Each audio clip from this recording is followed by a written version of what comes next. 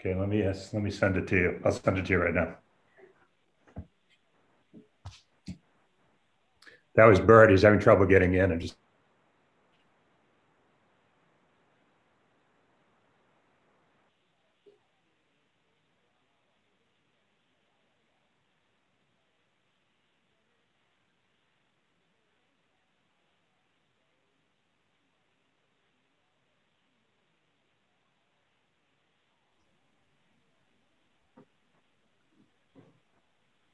You know, Frank, we had to cancel our in-progress working group meeting yesterday. I guess it was yesterday, because all of a sudden everybody got kicked off, or half the people, and couldn't get back on. Wow. So I'm hoping we don't ever have that issue with us. Okay. You know? Welcome everyone to the February meeting of the Business Licenses Manhattan Community Board 4. Pursuant to the governor's order, we are allowed to meet in this format during the state of emergency. One of the conditions of that is that these meetings are recorded. The recording is posted on YouTube, and it's also being streamed live on YouTube right now. So please bear that in mind in the discussion and comments you may have. In case anyone here is new, this committee hears applications for liquor licenses and sidewalk cafes. We then make recommendations to the full Community Board 4, which will take its own vote on these matters on March 3. Anyone who wants to speak to the full board can do so. You're limited to a 2-minute speaking set at the full board. The full board will then make a recommendation to the State Liquor Authority about whether to grant or deny a license. I want to stress we do not have any power to grant or deny liquor licenses, and anyone who is happy or unhappy with what happens here tonight or at the full board can also make their views known directly to the State Liquor Authority when they consider these matters. We will call each agenda item in order, starting with the beer, wine, and cider applications. We will ask the applicant to present first what they're seeking. We'll take comments and questions from the committee, and then take any questions from the public. This is set up as a Zoom webinar, so the only people you're seeing on screen are the committee members and the applicants.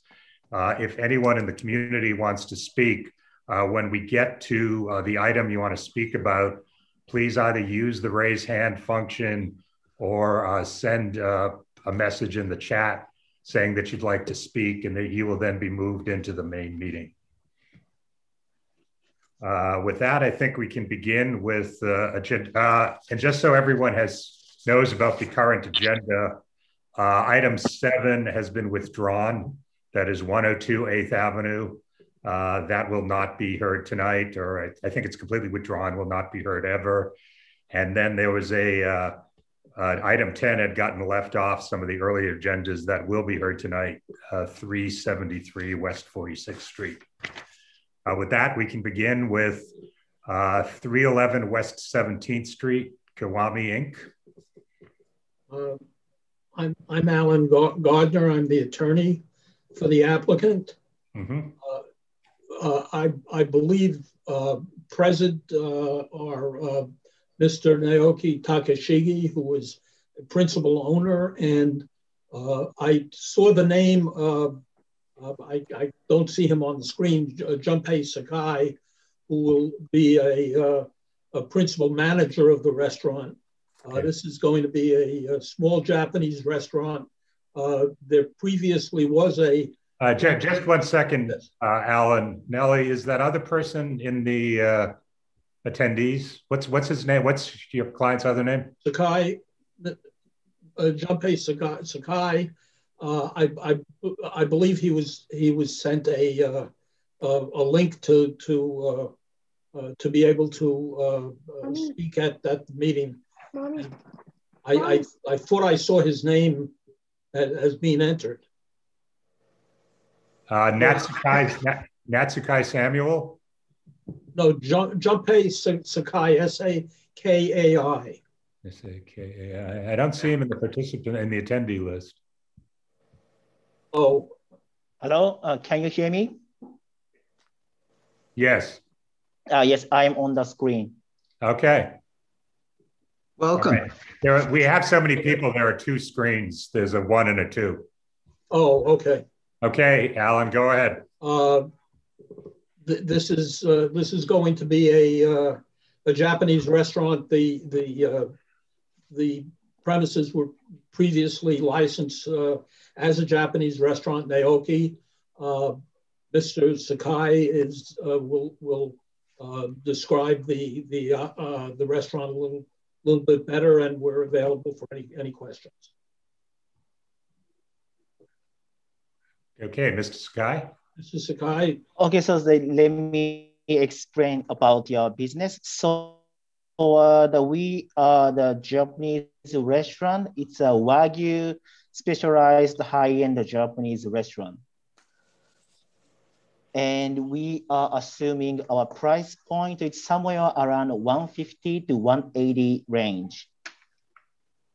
Mostly we will offer the Wagyu related items such as Wagyu sushi or Wagyu steaks, Wagyu sukiyaki, as well as high-end sake.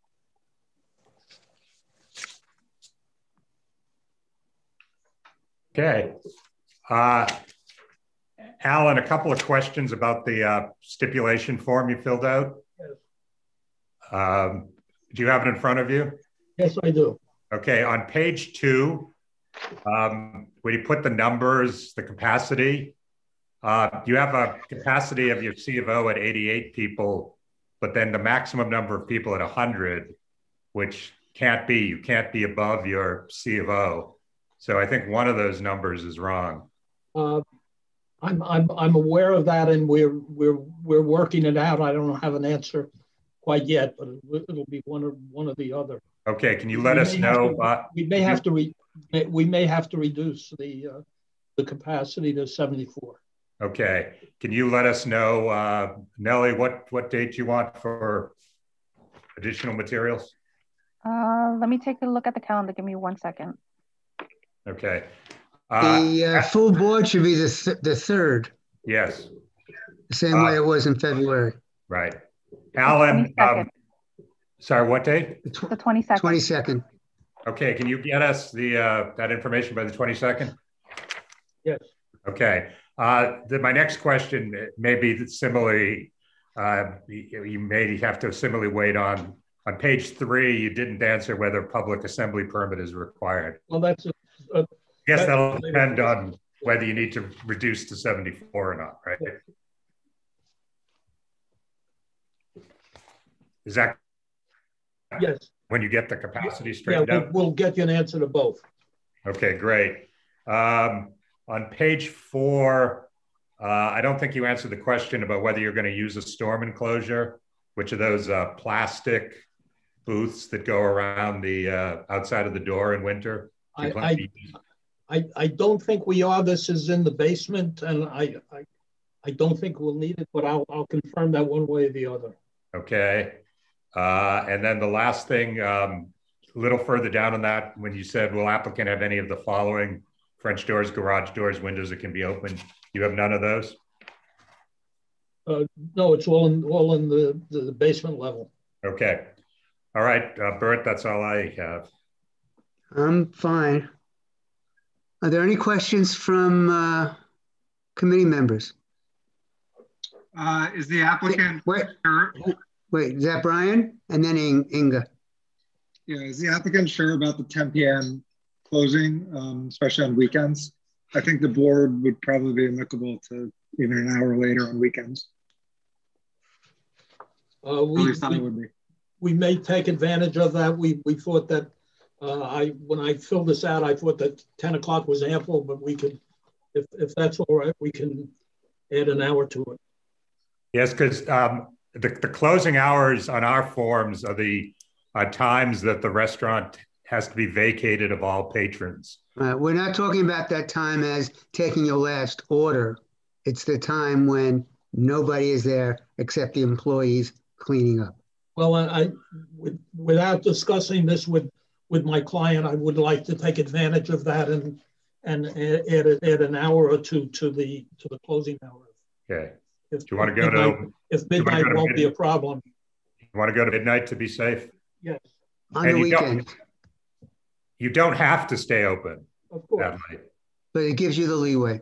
Yes. Okay, Inga? I was going to, thank you, Brian.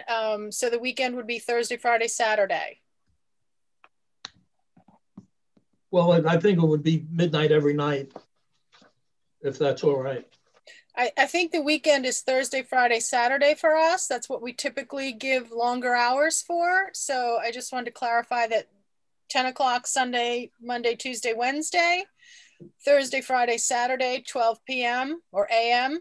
And I just noticed on the application, you've been in that space, or they've been in that space since September. So they started during COVID with no alcohol. Is that correct? No, this was intended to show the prior the other restaurant owned by the same people, and they started operations there without liquor. Without liquor. Okay, so you've had experience. Okay. Christine. Just to clarify one thing, I think the applicant is now asking to be open until midnight every night, correct? That's what I think so too. Yeah. Yeah, I don't know about that to start with. Well, that's very small. What'd you say, Christine? I'm just saying this is what we do usually 11 on Side Street, right? This is what we like to do. So why don't we give them 11 across the board on the side street, right? I would be fine with, midnight on the weekends, but. I'm good with midnight, those 3 weekend nights, and the rest of the week 11. So this is not really. Same here. This is not really mid-block. I think I know this space, 311, 311. It's really just a little bit in from the corner. Right. But how does that sound to the applicant? Thursday, Friday, Saturday, midnight, and the other days of the week, 11. I think that will be fine. Okay. Okay. Is that good with, because Twee, I saw you shaking your head before no. So is it okay with? I have to, excuse me, sorry. I have to defer to the more seasoned members here because I'm looking at the street and it's above residential. There's 3 floors of residential above it and it looks like to the left and right of it. And I'm just surprised where, latitude is given, but if that's the way it's been. I think this space has for years been some kind of restaurant, years, going back at least 20 years. And has it been to those hours, those years? I think that I don't. I can't say yes or no. I know I've eaten there late in my youth. I can't confirm what the previous hours were. It was 11 p.m. across. It was 11 p.m. across the board. And the most recent one. Yeah. Okay. So not significantly different from what we're doing here. Okay. Thanks for catching that, Bert. Well, it's very obvious when your head goes like this. So anybody else? Oh, Christine, go ahead. Yeah, back to, can we just stipulate that if there is an enclosure, it will be limited to 18 inches, so we don't have to. So because if they come back and say, yes, we're going to do an enclosure, then we have to go back to them and say, okay. Talking about a winter entranceway. Right, right. Is the applicant okay with that? If you do have a storm enclosure, it can only be 18 inches from the building facade? Well, it's the law, right? Right. I was just making clear what to. So will you agree to a stipulation like that? Yeah, well, I'll make sure that I was under the impression that it was not going to be a storm enclosure, but if there is, we will limit it to 18. Okay. Thank you. Good. Anybody, any other committee person? Anybody from the public do we have? Nellie wants to speak on this issue? I had something though. Oh, please, I'm sorry, I see your hands up. Okay. I saw in the plans that there's a courtyard and it says written in and it says garden. Is that going to be operable? And no, there is a physical courtyard there. It will not be used. There will be no outdoor or outside operations. Yeah. So I guess we just need to make sure that the staff doesn't use it and the door doesn't stay open, right? If it is on the same level, I'm not visualizing. Is this Alan, do you have any does your client have any access to the outdoor area? Mr. Sakai, do you know if we or if we have access to the courtyard area? Yes, we do have an access door to the courtyard from the dining area. There's a one door open. So, and do you plan to use it at all? No, the courtyard is just as a part of the display decoration. So we are not gonna use for the seating purpose. It's a decorative rock formation garden. Yes, that's what it is. Rocks, a Japanese garden. So I think the point we're making is that you need to make sure that the door is kept closed all the time, and that your staff doesn't go out, as they are emptying because otherwise that would have an impact on the neighbor. Right. Okay, so Alan, we're going to add a stipulation, if you're okay with it. Outdoor courtyard will not be used by staff and patrons at any time. Door to courtyard will be kept closed at all times. Mr. Sakai, is that accurate? Is that okay? Yes, totally okay. No use by the staff. Okay. Okay. Anybody from the public? Nellie, do you have down who wants to speak? No, no one. Okay. I'd like to make a motion. Second. All those in favor, just raise a hand. Aye. Or say a voice. Okay. Against? Abstaining? Present not eligible. Twee, you're abstaining? Yes. Okay. It passes. Aye. I was away from the desk. Aye. Okay, thanks, Mike. Okay, good luck, guys. Thank you. Thank you. The next also is a wine, beer, and cider application, 739 9th Avenue, store number 2, Omakase by Korami. And is the applicant here, the lawyer? Yes, my name is Sam Park. I'm the representative, the Omakase by Korami. And then the owner of the Michang is on the online right now. Okay, so tell us about what you want. Okay, we are applying for the wine and cider for liquor license, and then we are open for hour of operation is 12 p.m. to 11 p.m. 7 days, and the maximum occupancy is 26, 2 table, 4 seat, 1 sushi bar for 8 seat, and we're still in the renovation right now, so we'll be open up the end of April or consider depending the construction be open. We're thinking about the May right now. Okay. And there'll be only including the owners and then 2 more employees, 1 more sushi chef and then servers. So total 3 employees there. Okay. Sam, I have a couple questions about the application. On page 4, you didn't answer the question about whether the entrance is ADA compliant. Do you know if it is or isn't?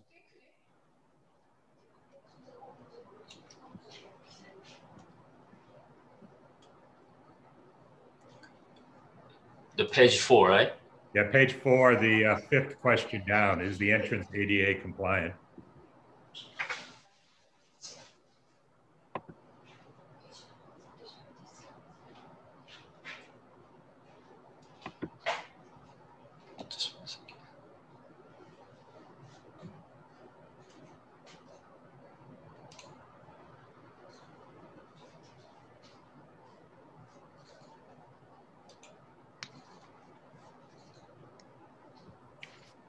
While he looks for that, oh, sorry.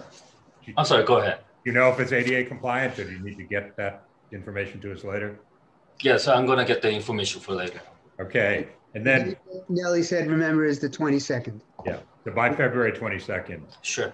And then further down where it says, will the establishment have any of the following: French doors, garage doors, windows that open? Do you have any of this?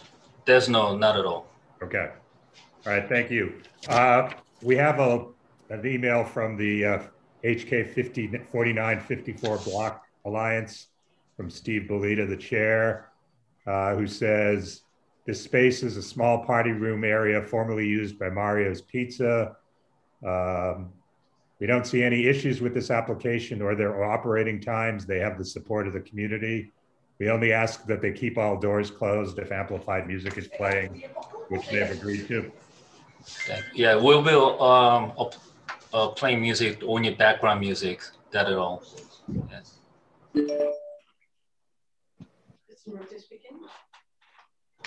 Okay. Any questions from the committee?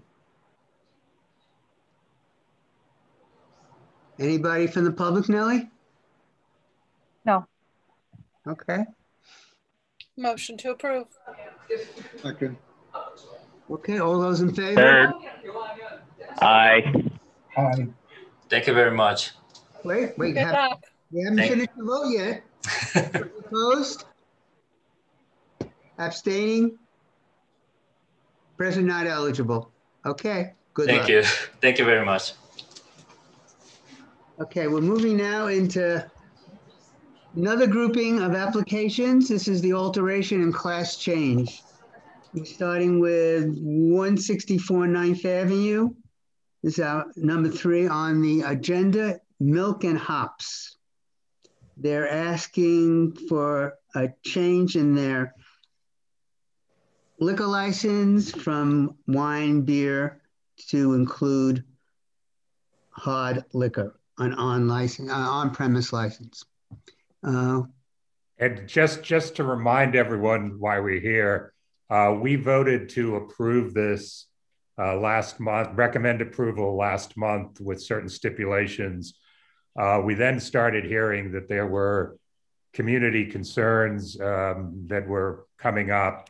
And rather than try to deal with all of that at full board, we asked the applicant to return tonight to discuss them with us first. So that's really what this is about. The issues raised by the community with this operator. I have some written emails, 5 in favor and 4 opposed, but I'll only summarize those after we hear from the public in case any of those people are here live and want to speak live. Does the applicant first want to say anything? Michael Kelly representing the applicant. I could go through the application again, or we can wait and see what people have to say. I think it'd probably be more effective if we wait to see what people have to say. Okay. Thank you. Thank you, Mike. Anybody from the committee want to make a statement or say anything? Inga, and then Kerry. Mute myself, that would work better.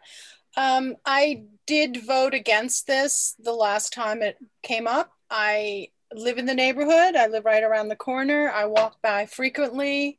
I know that they occasionally are noisy, and during the COVID little house that they had built, they were serving people standing only, alcohol, no seating. I also did not see I am opposed to this application for an unlicensed space. I don't think we need another licensed space, and I am not sure whether or not the 500-foot rule comes into effect here, because there are a number of liquor establishments surrounding it. Their application says that it does, Inga. Yeah, so I personally, as a neighbor and a resident, do not think it's in the community's best interest to add another licensed liquor establishment, particularly in a previously non-licensed space. I did look through all of the letters that came in. I have another one from someone. I'm not sure if he's here. If he is not here, I'd like to read his email. I believe he sent it to Nellie, but not sure. His name is Larry Goldblatt, so I don't know if he's not here. I will read his letter on his behalf, and I can send it to you guys as well, if you don't have it. I don't think they're good neighbors. Okay. I want to say what Inga is referencing to remind everyone, it's not only just a change in liquor license type, it's also this establishment was a little bit to the north of the corner, and at the corner was a gelato shop. The gelato shop no longer exists, and they want to also move into that space. So we would not want another licensed liquor space. We'd rather have something unlicensed, and it is in a residential building. And we don't want that large of an alcoholic space to be there. We just don't think it's right for the neighborhood. It's too much. Yes, I had some of the same reservations last time with the size of the establishment, that it's going to be, take up about half of the block. And today I received the email newsletter from the West 20th Block Association, and there was a lot of conversation. I'm not sure if there's anyone who's here representing the association, but it was not a favorable email from many of the residents who live above or nearby. So I just thought I should point that out. Okay. Yeah, not a good neighbor, not good neighbors was the gist. Hey, this is Rob. I'd like to add something. I also live in the neighborhood. I think they're great. They're not taking over half, even a quarter of the block. What they're doing is there is the space within that building. They're acquiring the old gelato space, which would be that corner unit. So they're simply expanding. I think it would be a great move for them to have a liquor license. Personally, I think it would be welcomed. We recently authorized other full license liquor places in places that never even had liquor licenses before, going back to the fall as recently in the area. I think they're a good neighbor, and I would love to see them have this.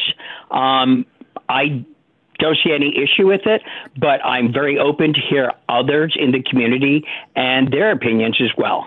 So that's my take on that. Thank you. I just want to make a statement. It's like having read all the emails that we've gotten so far, for, against, and just hearing what Inga, you've just said, and what Rob has just said, and Kerry, it's like one person says they're a really terrible neighbor. One person says they're a really great neighbor. One person says to us, they're really noisy. I made a complaint and they did not do anything about it. We get another letter that says, they were noisy, we made a complaint, and they completely took care of it. It's like, hearing both, I said this to Frank when we had a little discussion, it's like the elephant, and one person is describing the ear, and another person is describing the trunk. Where is the reality in this? And I think that's something we have to find out here. I mean, if I could say something, we did notify the 20th Street Block Association on 10/26 about our application. And we also notified them on January 7th. We had no response from them. So okay, that's a fact. How bad of a neighbor we could be to get no response. Okay. Anybody else from the committee? Yeah, I have a tactical question. So can you remind me what the capacity increase would be by moving into the new space? Because I think Berta had the same feeling reading the letters. It's like, it's just flip flop, right? Like everybody has just their own experience. But when we're talking about, aside from the issue of a new space being licensed, essentially what we're talking about is this, for people who are against this application, this fear of an expansion. So I'm wondering how many more people potentially could be fit into the space, since it sounds like noise has been an issue. Good question. Right now, our occupancy would be 24 tables. Or we'd have 46 seats altogether and 8 at the bar for a total occupancy of 54. It appeared to me, the last application that was done, which I didn't do, that they had an occupancy of 32. Now, the store we're taking over on the corner would not have French doors like the rest of the premise does. So we're basically going up 22 people. I think 54 seats in a restaurant would still be a small restaurant in comparison to a lot of places around us. Okay, so just to clarify, net new 22 people. Yes. 22 seats, essentially. Okay. Okay, I see. Kerry, do you want to say something again? Because also Brian had a question in the chat. Super quick. I just, in the email, it mentioned that there were numerous 311 calls. So I just wanted to ask Nellie if there were 311 calls. I'm sorry, can you repeat that again? Were there any 311 calls about this establishment? We do not get notified about them. Sorry, I thought we did. I thought we. No, we would have to research them. Our community member sent us a list, though, of about 100 or 2 calls that she made starting in 2018 with the numbers and everything and the dates. So there certainly were a lot from at least one person. Can I tell you what I found? Yes, go ahead. Prior to Travis taking over, which was when COVID started, we found 32. 23 were unfounded, 9 were founded. That's when we had the old manager. Since Travis was there, we found 6 complaints. 4 of them, there was no evidence or action taken by the police. The other 2 were for loud talking. We don't know if that was our people or somebody else, but I talked to Travis about that. He said he's been keeping the people quiet that are in the outside seating. He also stopped the standing that was going on, and tables and chairs were installed. So under Travis did say he did get 1 call from a neighbor the night Joe Biden was basically won the election. And, he took care of that right away. That might be the neighbor you're talking about. Okay. Just one more thing. Last week, I walk by almost every day, but I went out later at night to see what was going on.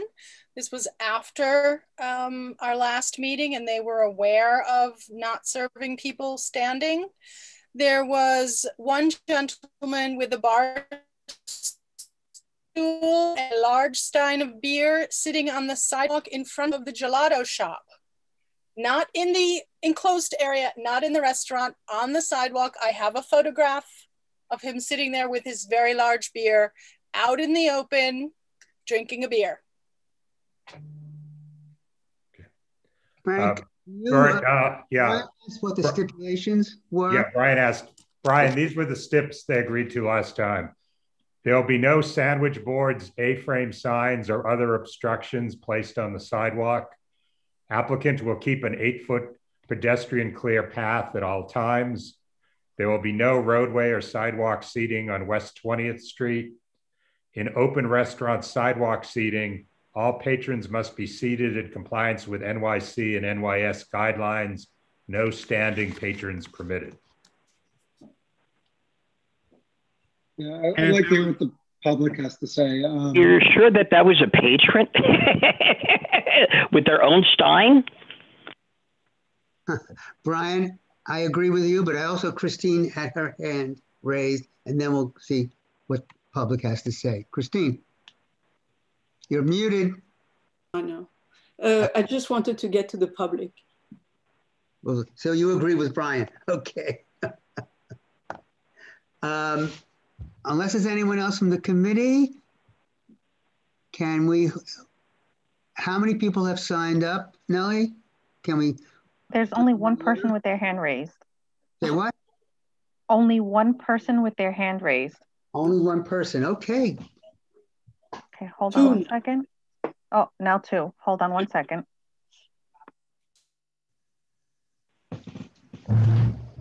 The first person is Liz.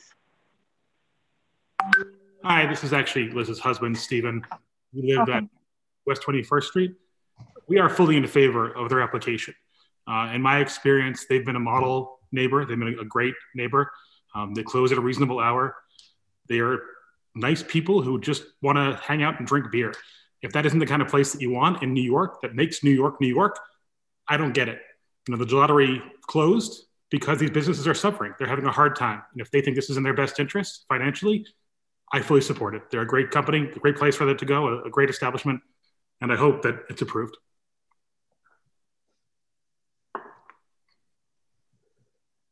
I see the rest of my time if that's what we're ready for.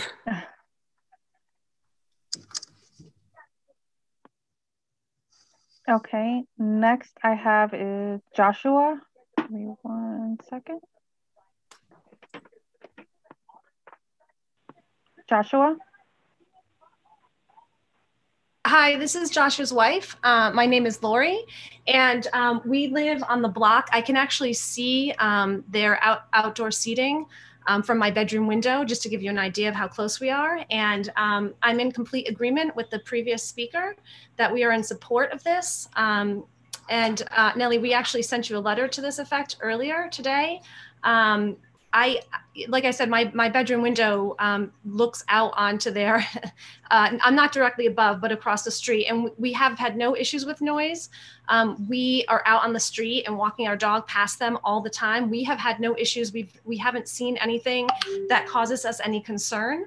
I actually stopped by this weekend and spoke with Travis, and I think a point that's worth mentioning is that Travis is a new manager that took over pre-COVID, and I think that it's important to consider his impact since COVID started.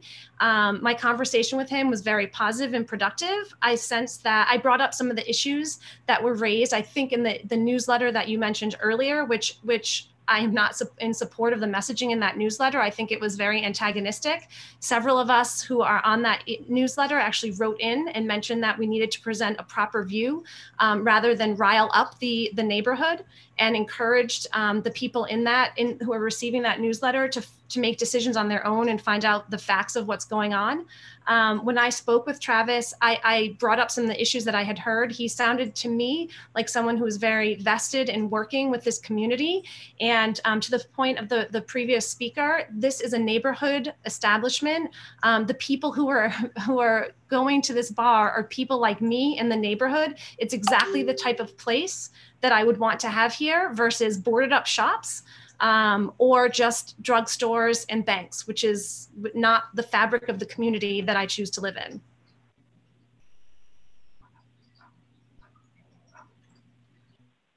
Do we see anybody else, Nellie?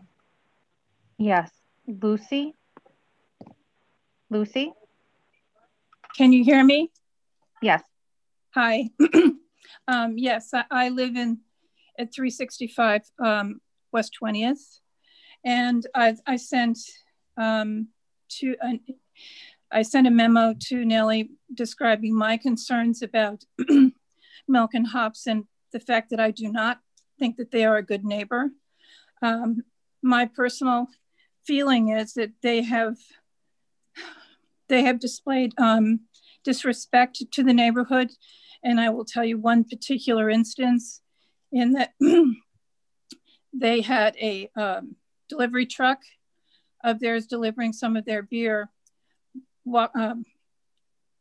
destroyed one of the street trees, knocked it in half, and one of my neighbors inquired as to when they would replace it and was told in no uncertain terms that it was none of her business, that they were not going to replace it. Since then, they have built the dining shed over the tree bed in the neighborhood. So I found that being not necessarily neighborly. The other thing I want to mention is that many of these noise complaints, and there, as mentioned earlier, there are well over 100 311 calls about the noise. The noise is on the inside of, that comes up through the building itself. It's not the noise on the sidewalk coming out from the diners on the outside so much, but the residents above the restaurant are literally suffering because it comes up through the floor and up through the piping. And several of the residents have gone down in person, talked to the managers, and basically been rebuffed and said, you know, not your problem. So I feel it's very important that everybody be aware that the people that live above this establishment have real concerns about it, because it's really impacted their quality of life. Lucy, can I ask, are you one of these people directly affected? Do you hear noise from them, or you've just heard? I do not. I will tell you, I do not, because I live on the 20th Street side of the building. I don't live on the 9th Avenue side over the restaurant. Okay, but I've had a number of my neighbors in the building telling me about this for years. Okay, that was my other question. We've heard there's been this new manager, you know, since during the COVID time. Has there been any fall off in complaints that you've heard, or in other words, are the complaints all about pre 2019 and earlier, or have they continued? No, they've continued. The most recent one was Thanksgiving. Okay. And that had to do not only with noise, but with the actual operating hours. They stayed later than when they were supposed to close. Okay. That is documented in a couple of things that were sent to the committee. Yes, thank you. You're welcome. Thank you for my time. Christine, why don't we finish with the public and then we'll circle back. Next, I have Caroline. Caroline? Yes, hi. I apologize if my letter, which was published in the 300 block newsletter, riled people up. It wasn't that. It wasn't intended to do that. Above Milk and Hops, and I really thought I could tolerate the noise.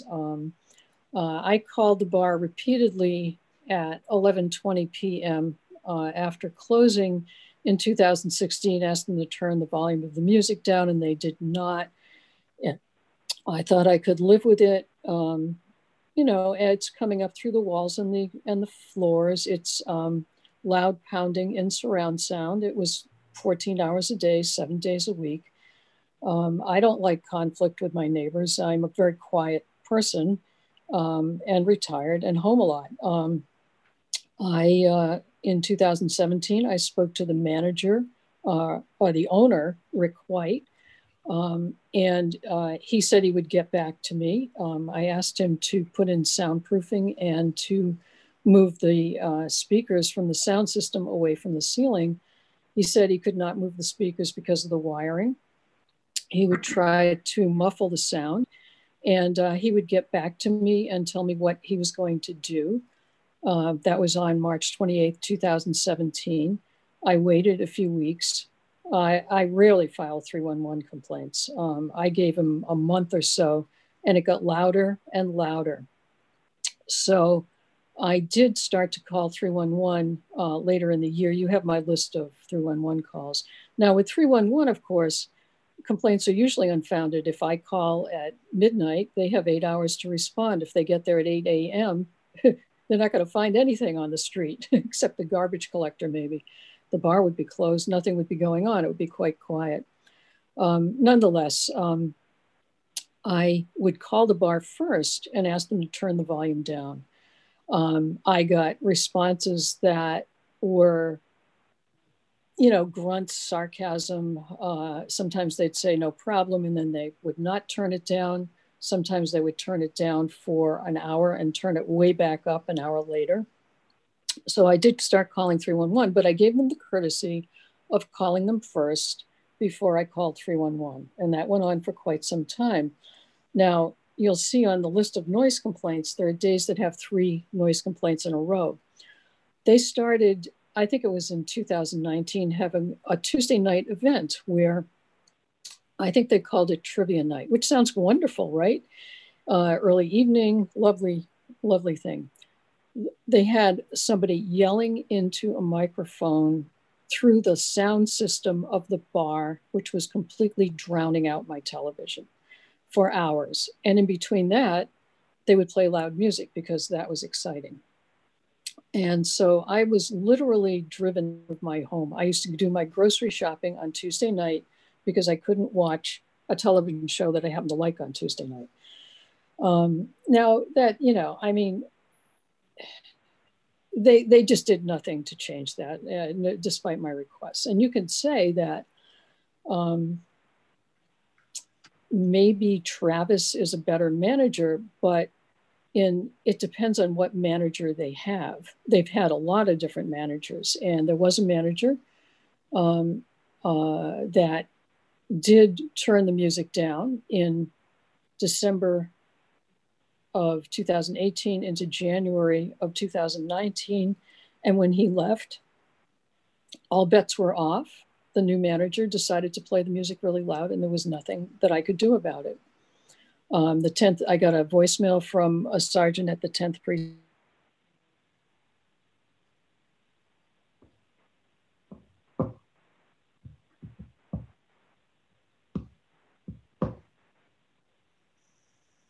We lost the sound, right?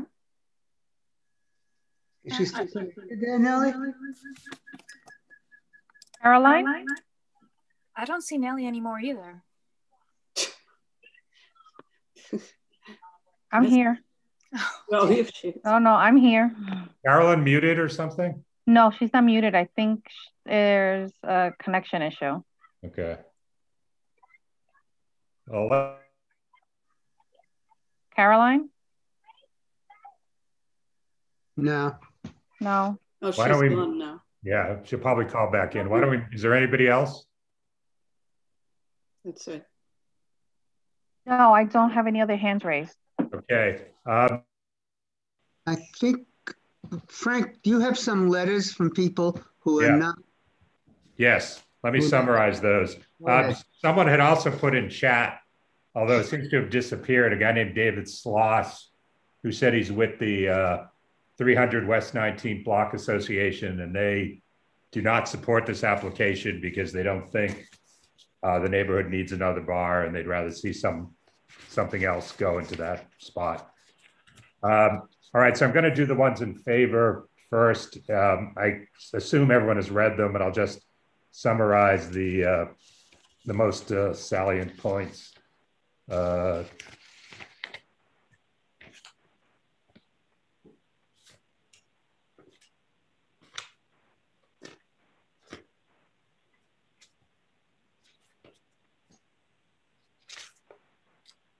Sorry, I'm just going to find one more. Okay, in favor.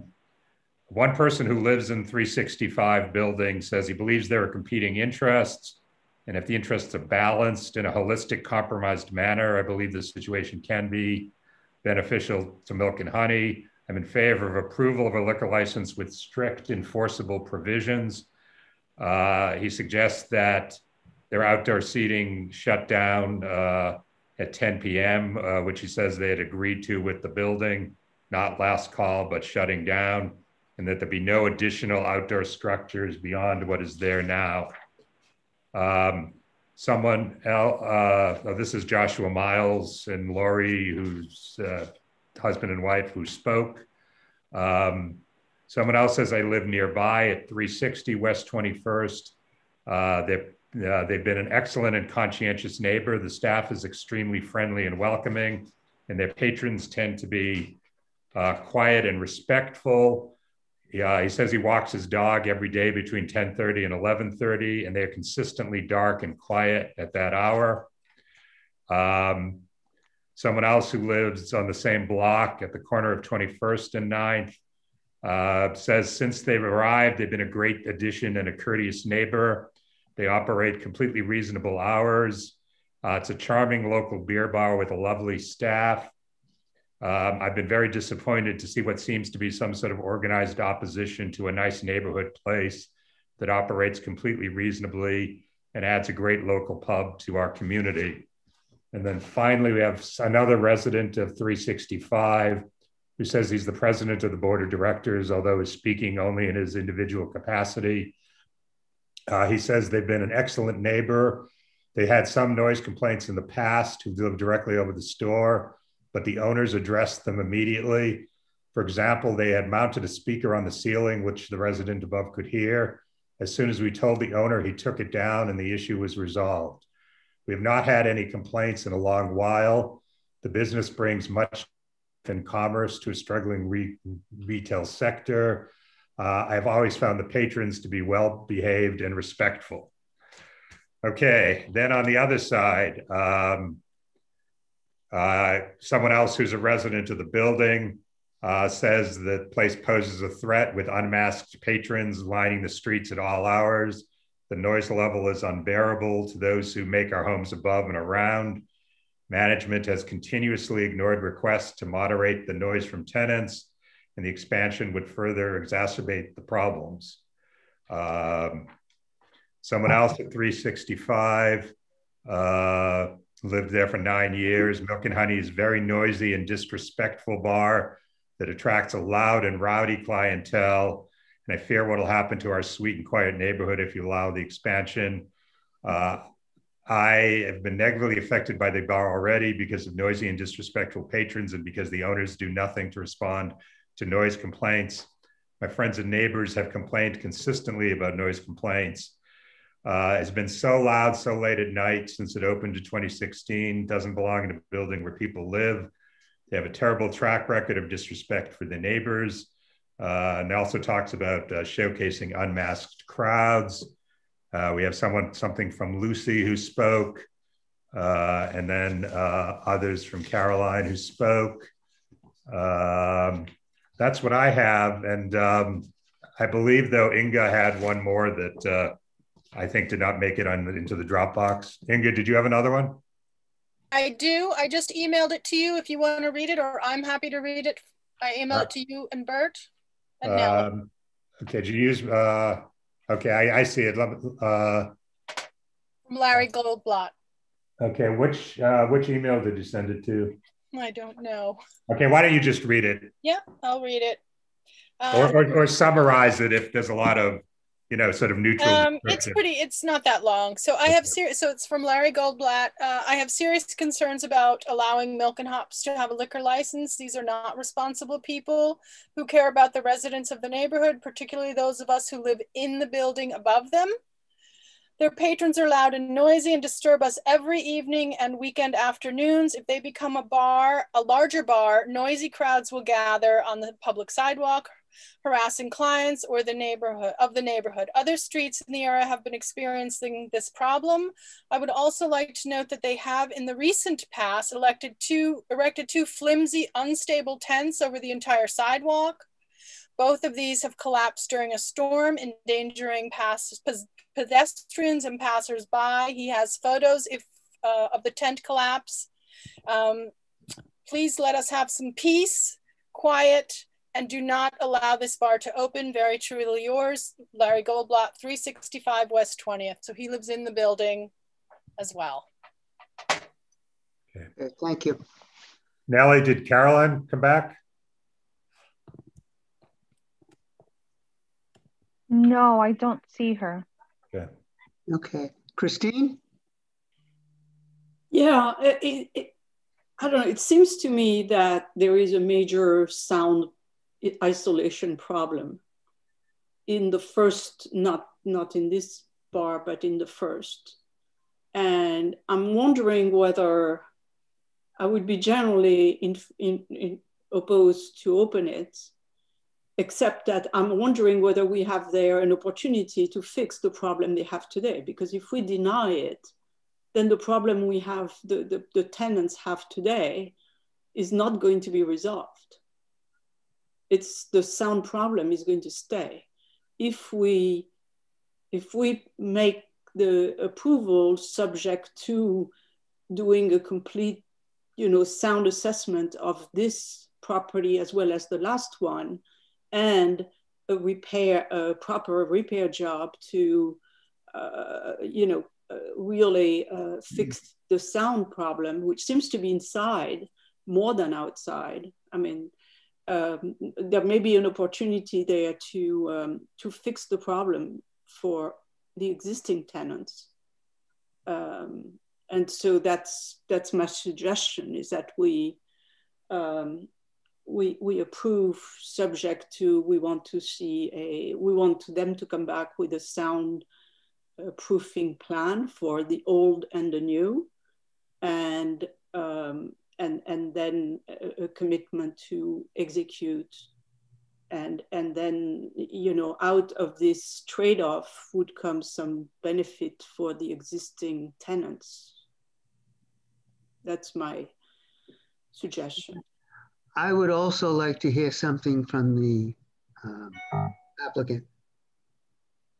As to the soundproofing? In response specifically to what Christine is suggesting, because I think it's a very good suggestion. Okay. Moving forward. And to the general comments. I was trying to find that word. Thank you. Including the tree. Someone whose language was not English is the first language to give me a word. Thank you. As to the tree, if we can get permission from the city to replant it, we would. I talked to Travis about the trivia night the old manager used to run, and we would not do that anymore. That seems to create a lot of noise. And Travis, are you okay with having a sound engineer come in? Yes, so actually my first thing when we were doing a walkthrough with the kind of designer and contractor was soundproofing, and I brought it up to be on both sides. In the meantime, I've been working on trying to figure out those wires to bring down the speakers as well. A lot of the information is slightly skewed. Rick was previous manager, not owner. But, and all the staff that was there has since been switched out with new staff. Noise complaints are, I have not received any, so I have not been able to talk to any of those people. I do have my phone number at the bar, and I can give it to anybody. It's my personal number that I use for work so people can reach me. In all cases, I let my staff know that sound and standing are not tolerable, sorry, and they need to make sure they're keeping an eye. Now, it is there are people that have stood, and I will say that has happened, but when we see it, we do our best to let them know that they can't be doing that. I have put letters around the bar on the inside, so stating no drinks on it, no standing, please use tables and chairs.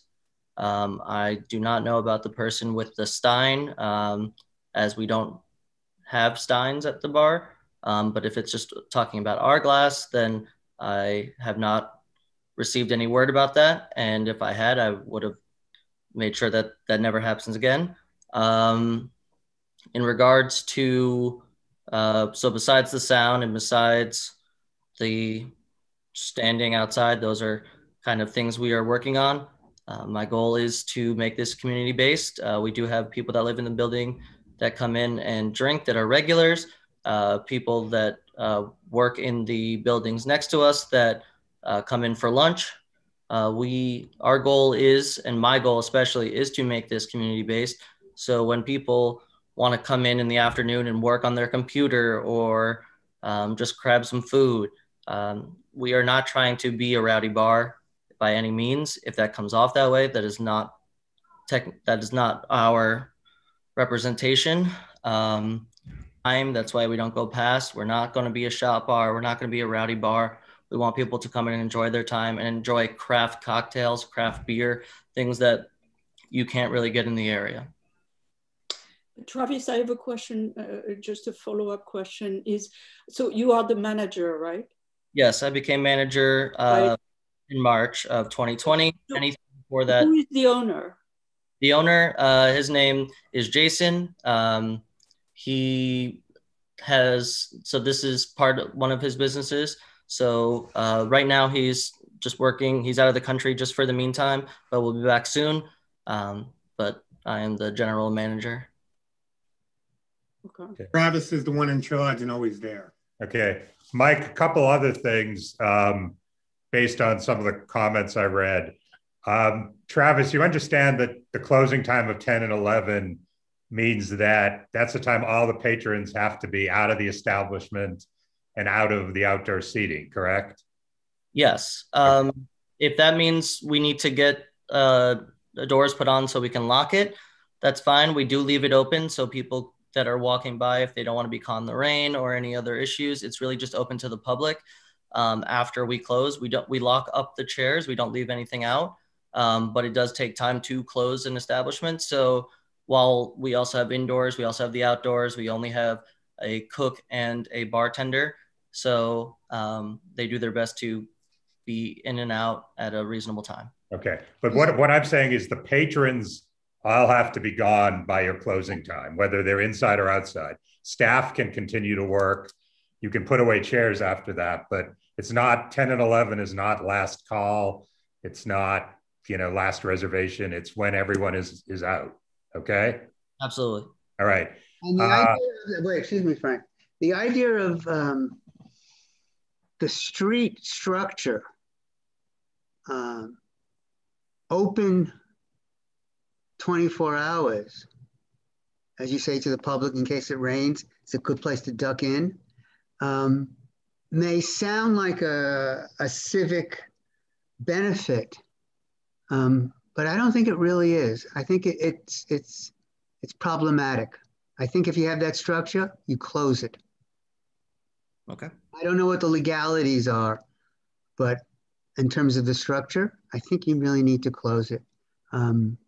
That doesn't, if it's 10 o'clock, you can't just have it open because that invites people to hang out.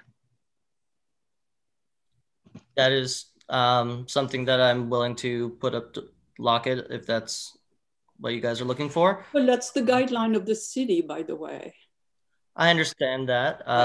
Really, if somebody doesn't have a drink and they don't have a chair and they're standing there, if you want me to get them out, then that is what we'll do. But a lot of times people do stand with their friends and chat while the chairs are being locked and no drinks are in hand. No, but I mean, that's the point. You have to tell them to circulate because the noise, the people, when they leave, and I've done that myself. I mean, it's not a negative on you. It's just like we have all done that. We come out and, you stay around and you talk with your friends and for half an hour you're laughing, etc., and makes a lot of noise. Okay. Christine, is outdoor seating closing at 10 now or is it 10 and 11? It's 11. It's 11, okay. But they're agreeing to 10 and 11, so okay. Right.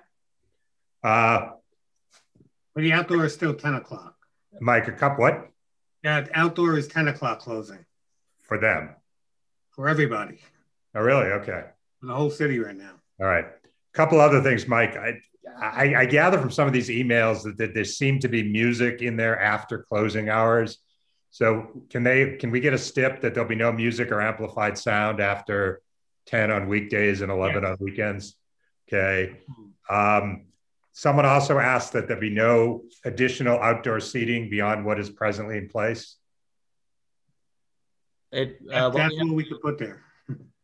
Sorry? The only way to expand that would be on 20th Street, which we're not doing and which stipulated not to do. Okay. Can we agree that there'll be no microphones used at any time to avoid the trivia problem? Yes, I talked to Travis about the trivia. But no mics for anything else either? No microphones. Okay. All right.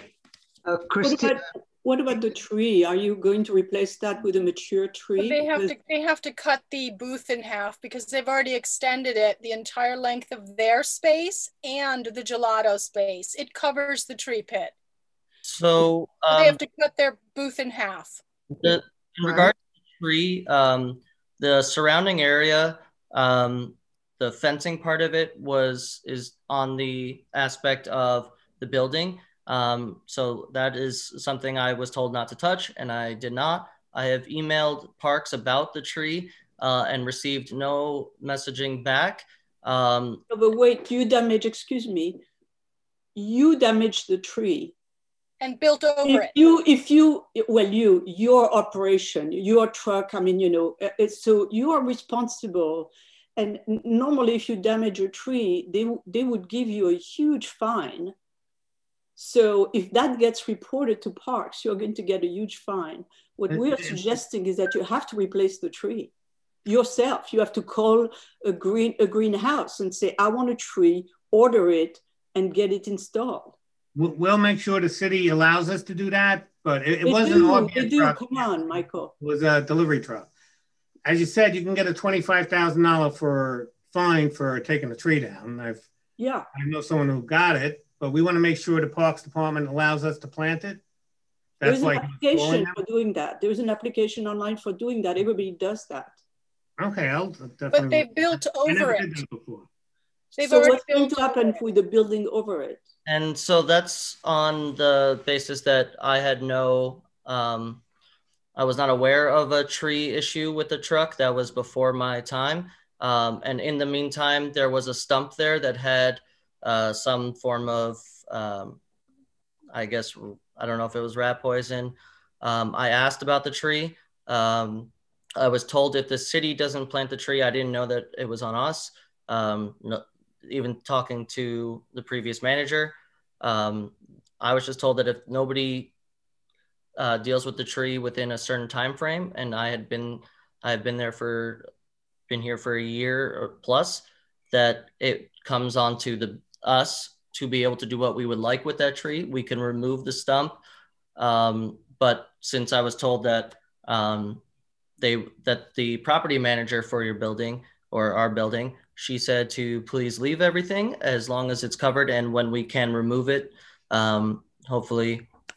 Okay, so now what you have to do is you have to remove whatever you have done over that tree and leave it free. What you need to work on, because the planting season is coming up, so you're going to be planting a tree within 2-3 months, and you have to free up that space. That's not your space. Okay. I'll look online about the application. Well, just give him the name of somebody who is knowledgeable. Yes. So that they know how to do it. You are not going to do it, Michael. No, not me. So you need to find a greenery, whatever, and tell them we need to hire you to go and plant a tree. And first of all, they need to remove the shed from the tree pit. Yes. It's completely covered. So you have to remove the shed for the whole tree pit and leave it empty. Guys, quick question. Is this really in our purview of what we're able to dictate and request the recipient looking for a liquor license? Yes, it is. Yes. So I have a couple more things to say before we go on. I can do it now or after before we vote. I just want to reiterate that they have currently a beer and wine license. They are looking to up it to a liquor license, a full liquor license for their current space, and add a new space, a currently unlicensed space for a full liquor license, not just beer and wine. So it's not milk and hops, it's liquor, full in both spaces. The 500-foot rule is in effect because there are a number of liquor establishments in the area. So we have to actually, as a committee, feel that it's in the community's best interest to add a liquor license and then give them an extra liquor license. They've buried the tree pit. They've done many things incorrectly, whether knowingly or not. The managers changed. The people in the building have complained. It's not in the community's best interest. And I want to say again, the 500-foot rule. And if they don't have enough staff to watch people, whether it was a stein or a very large beer glass, sitting outside on a Saturday night on one of your bar stools in front of the gelato shop, not in your shed that's covering the tree pit. You need to hire staff to watch your sidewalk if you can't watch it. That's all I have right now. Well, as Travis said before, we don't have steins. Could have been somebody. It was a glass. It was a large beer glass, and it was Milk and Hops beer glass. I heard it was a stein. And it was there. I may have said stein. Forgive me. My mistake. It was the bar stool from inside, not one of the chairs from outside. I'm sorry, I didn't hear it was on the bar stool. All right. Anybody else from the committee that has a comment? Yeah, just a couple things, Bert. I want to ask the committee to read stuff that's in the chat. There's some few comments that have come in. They're not the chat, the Q&A. But Christine, someone from the public raised a point that I was going to raise. I haven't seen any of these sheds closed in any way. And in fact, if you're following the law, two sides of them are supposed to be completely open. So there wouldn't be any way to fully close a shed. It's only the ones that are illegal. No, I agree with you. Right. I agree with you. You can't close the shed really, but you should try to, make people move. That's what I'm trying to say. I would say make people. Okay, I think I know how to say it. All outdoor seating will be evacuated of patrons and the public no later than 10 p.m. nightly. Yeah. But I think the most important, this whole discussion, as Inge says, the question is whether the trade-off we're suggesting is in the interest of the community or not.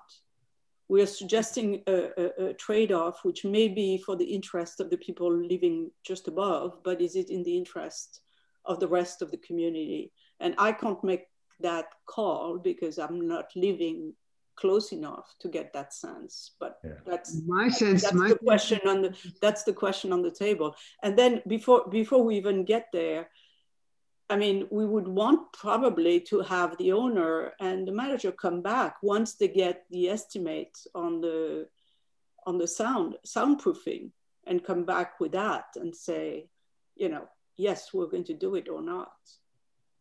Okay. Well, you're referring to a sound acoustic study and with following the recommendations of the study. For both space. It's for the old space, and they're wanting the new space. Right.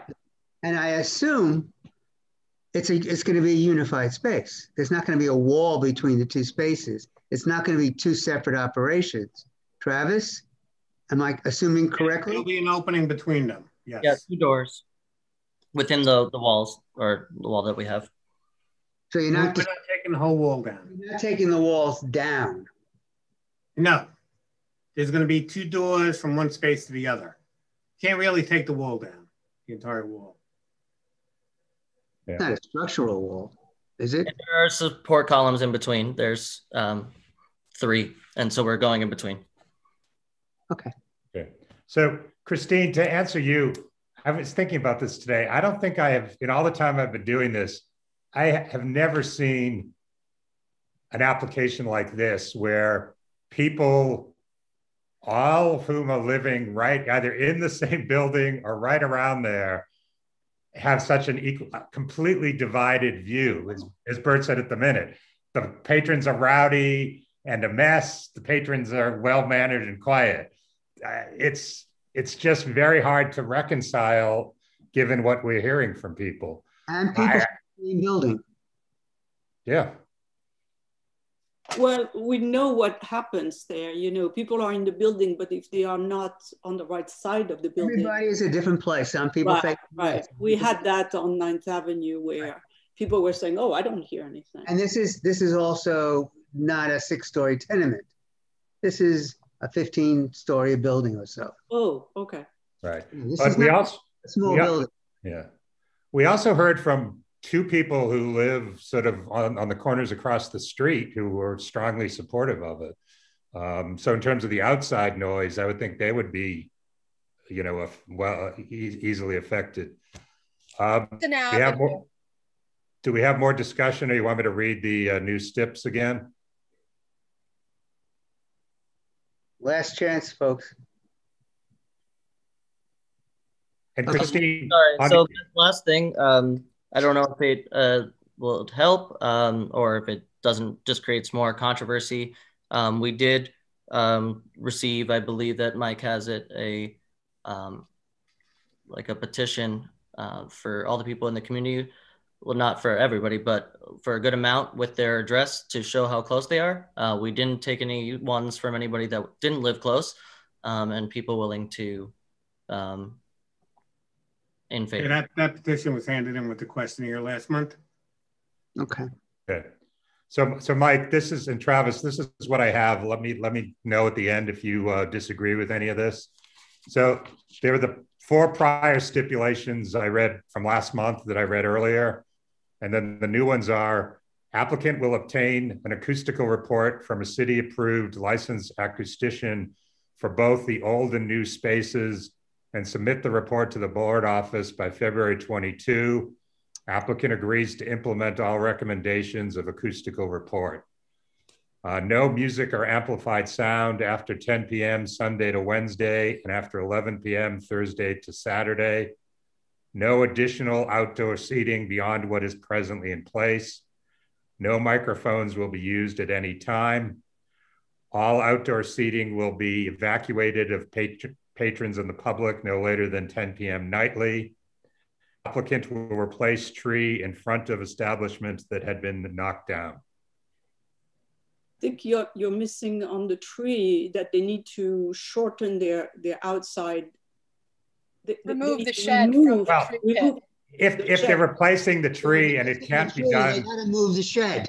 They got to move the shed before they can even look at replacing the tree. But my point is, if okay, yeah, and so replacing the tree, let's say within this planting season, which is the next 3 or 4 months, so that will make sure. And then as far as the sound, are we asking that they test with the neighbors above? Especially Caroline, I mean, which is the person who seemed to be completely affected with that. Well, isn't that how everyone does it? I mean, is that? I've never seen a reason. I think we should mention it, that it should be coordinated with Caroline and that there would be a test in her apartment. Because if this person is, you know. I'll say, and coordinate with nearest residents in building, okay? All right, so Mike, we're gonna say the tree in this planting season and that the acoustician has to consult with the nearest residents in the building. Okay. Okay, you okay with all of that? Yes, and if somehow we can get their information, or Nellie knows my information, I can have them call me and then we can set up appointments for it. Okay. Well, I think the acoustic guys usually know how to do this, so. Well, but they need the contact, yes. Yeah, okay. Well, yeah, Nellie has all that. Okay. And, and Mike, let me ask this question. It may be a superfluous question. The owner is out of the country right now for who knows how long. I don't know. Sounds kind of mysterious to me. Anyway, the owner is not here. You, with the stipulations, agreeing to these stipulations, Travis, implementing these stipulations? Yes.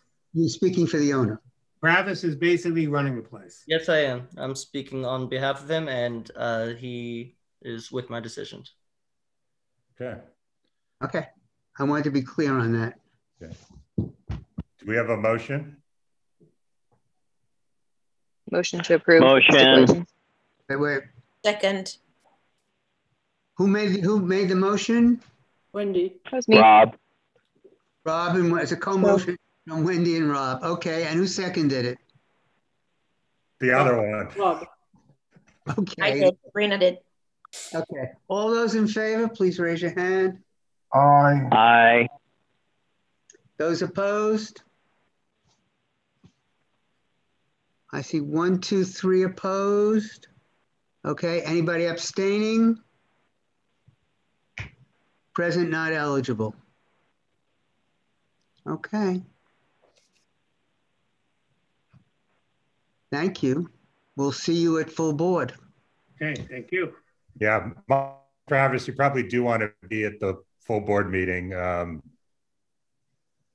in case there are public comments and you want to, you're also welcome to speak for 2 minutes in the public session.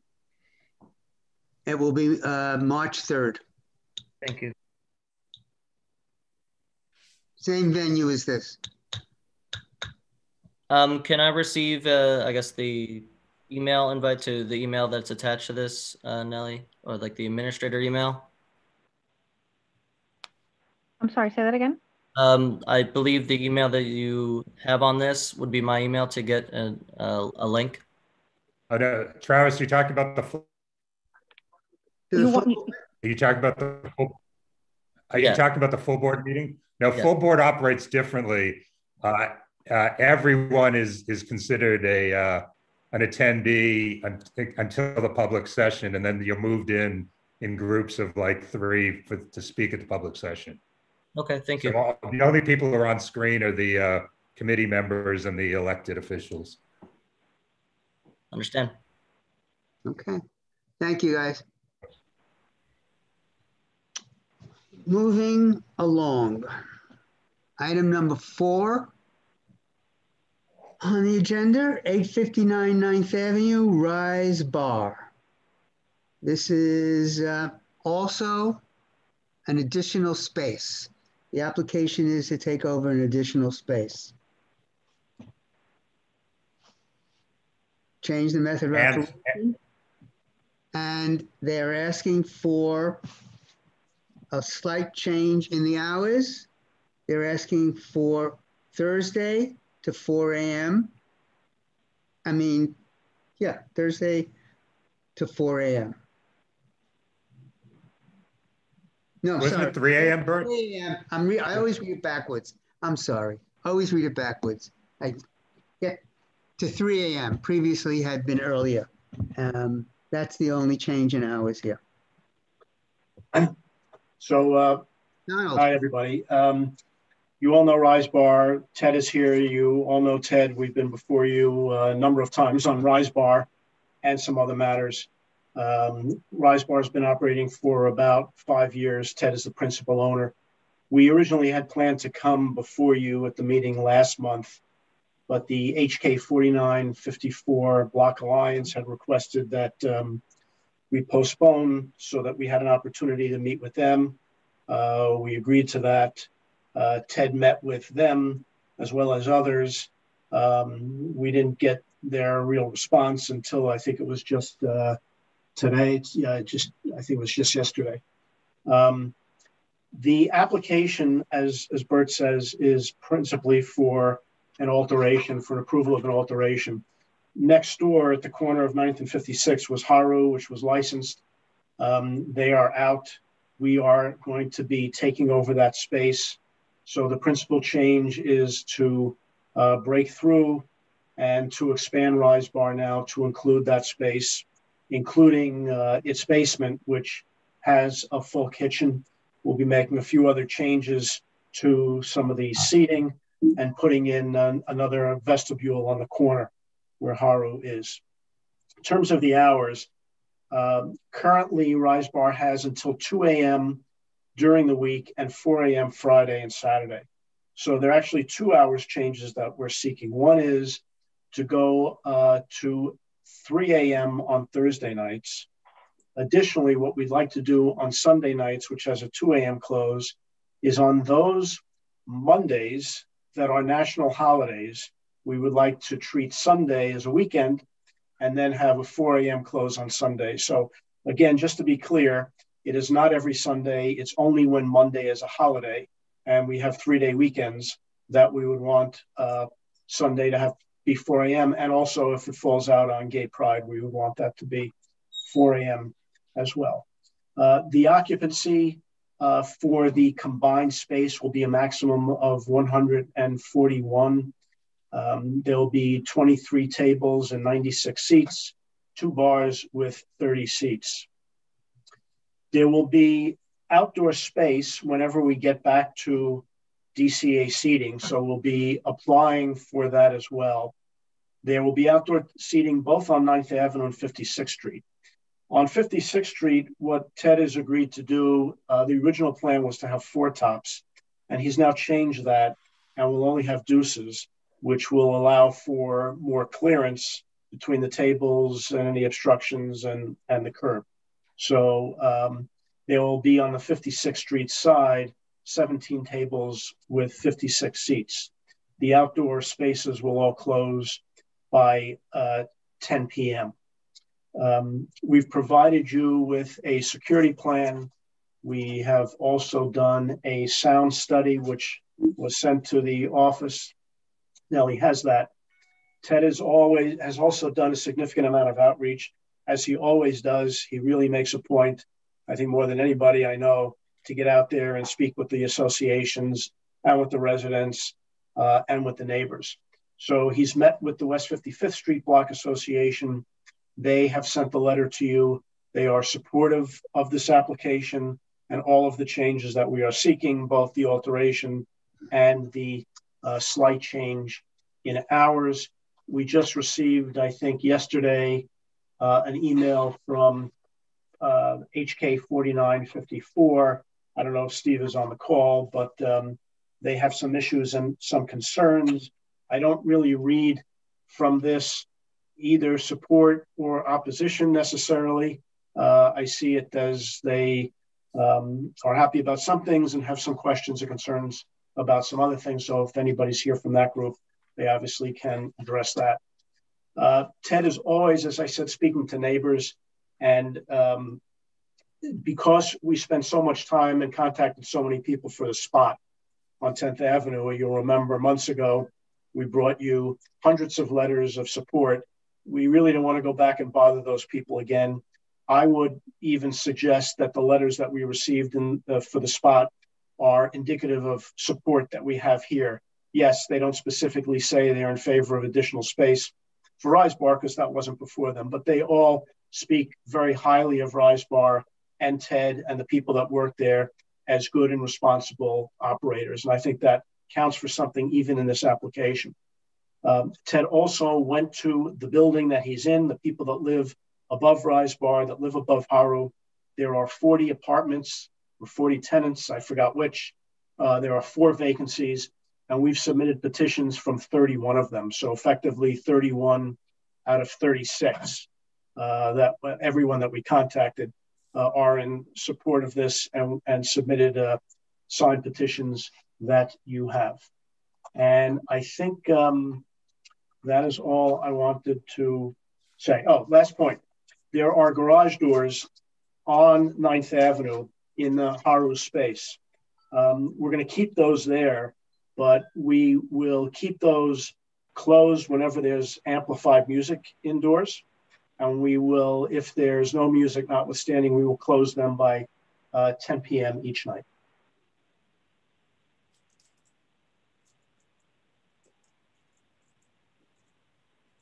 That's it. I guess I should add something about the menu. Sorry.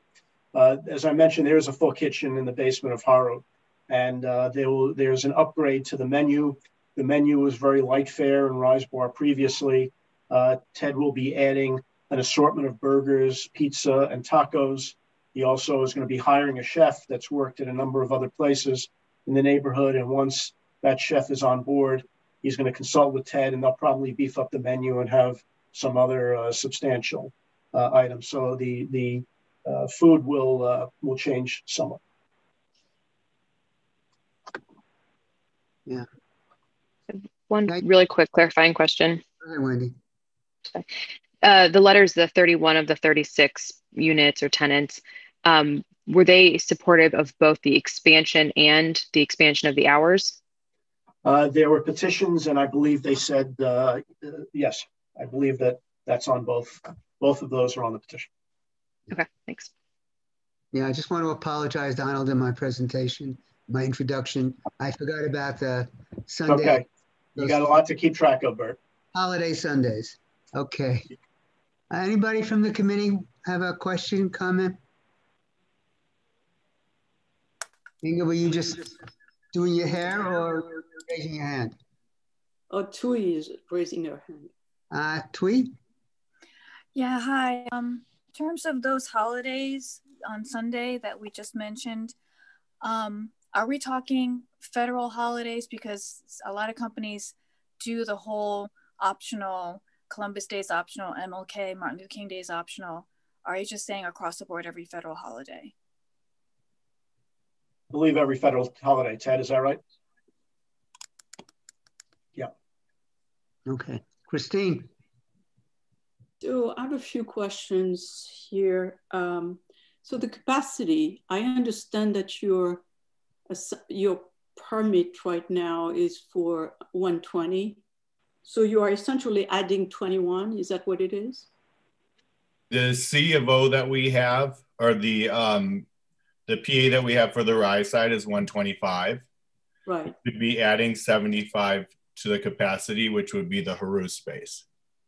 So we're going to have to update the PA to reach the 199. So, but you said capacity 141, Donald. I think we might have misspoke. Okay.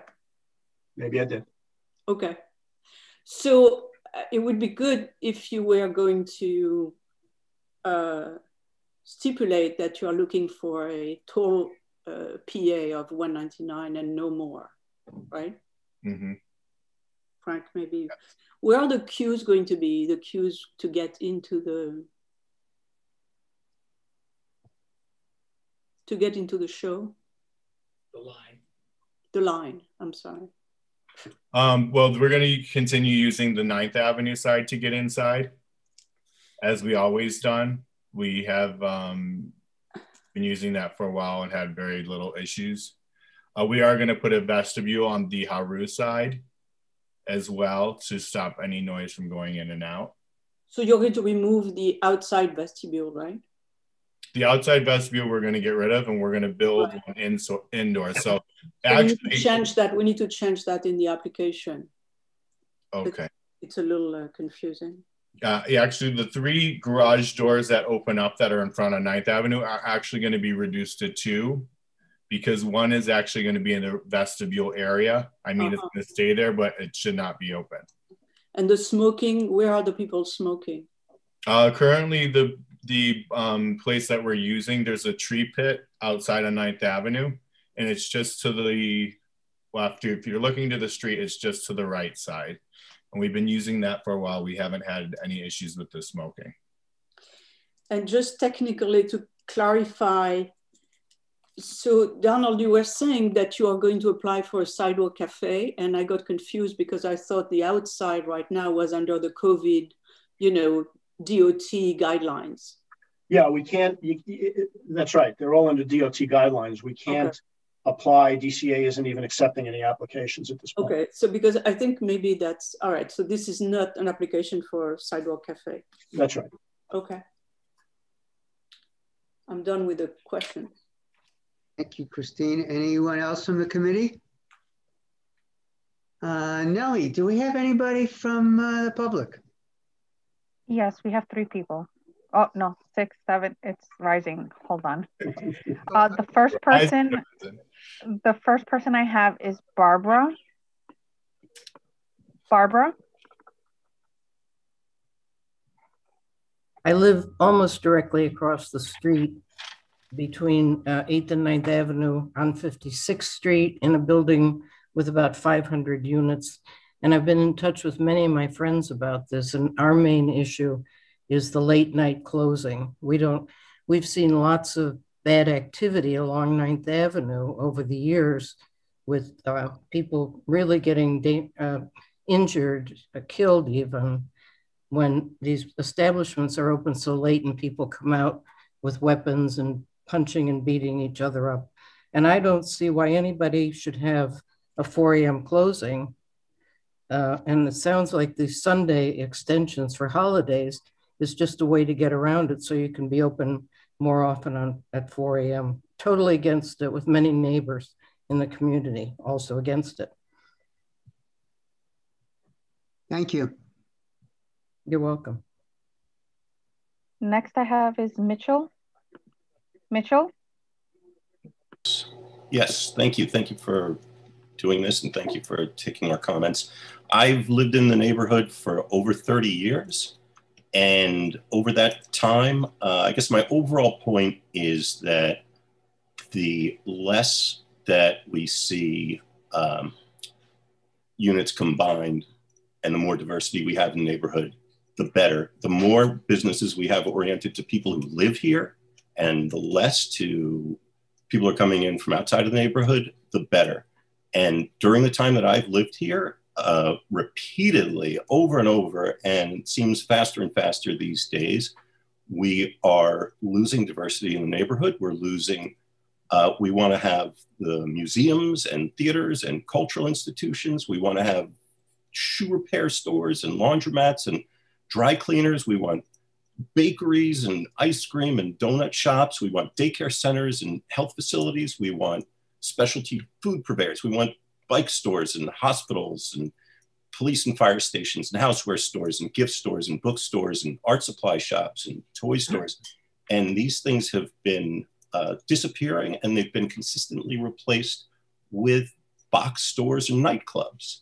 I don't know if anybody knows, this isn't exactly in Hell's Kitchen, but around the corner, I'm on West 57th. We had of all things, we had a Bible museum. It's now a Target. And that and the nightclubs, I think, are killing us. And I think that Rise has basically, as far as I know, been a good neighbor and part of the neighborhood. I don't see a big issue with them, although I have noticed that I remember them coming before CB4 to open, and they have consistently, aggressively pushed for later hours, more nights, more space. And I think the decision was made to curtail those hours when they first opened. So really, this is revisiting an issue that was addressed and settled at that time.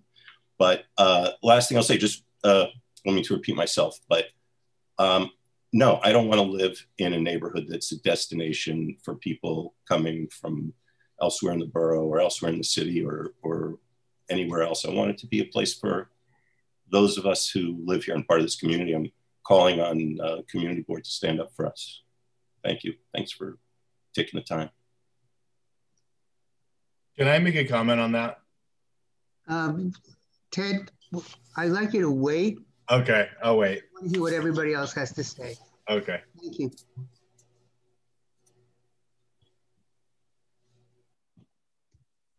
Next, I have Troyer. Yes, hello. Can you hear me? Yes.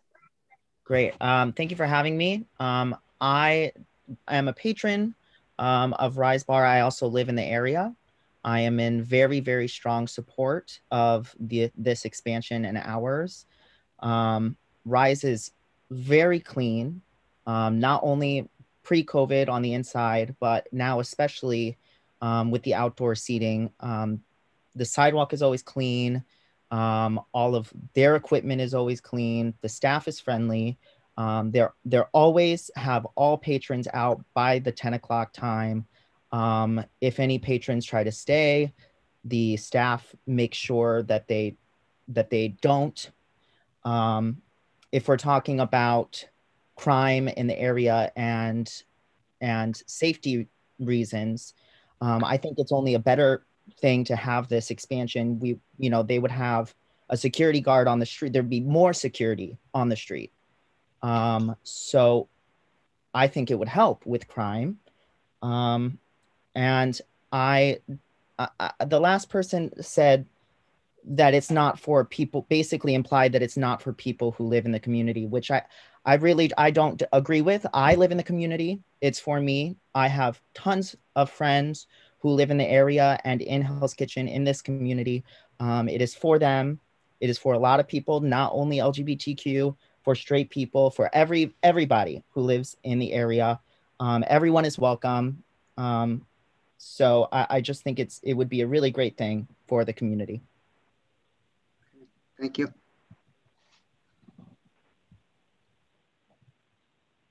Next, I have Christopher.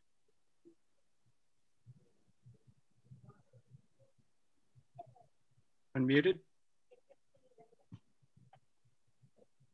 Hello? Yes, go ahead, Christopher. Oh, okay. Hello, community board. Hi, Teddy.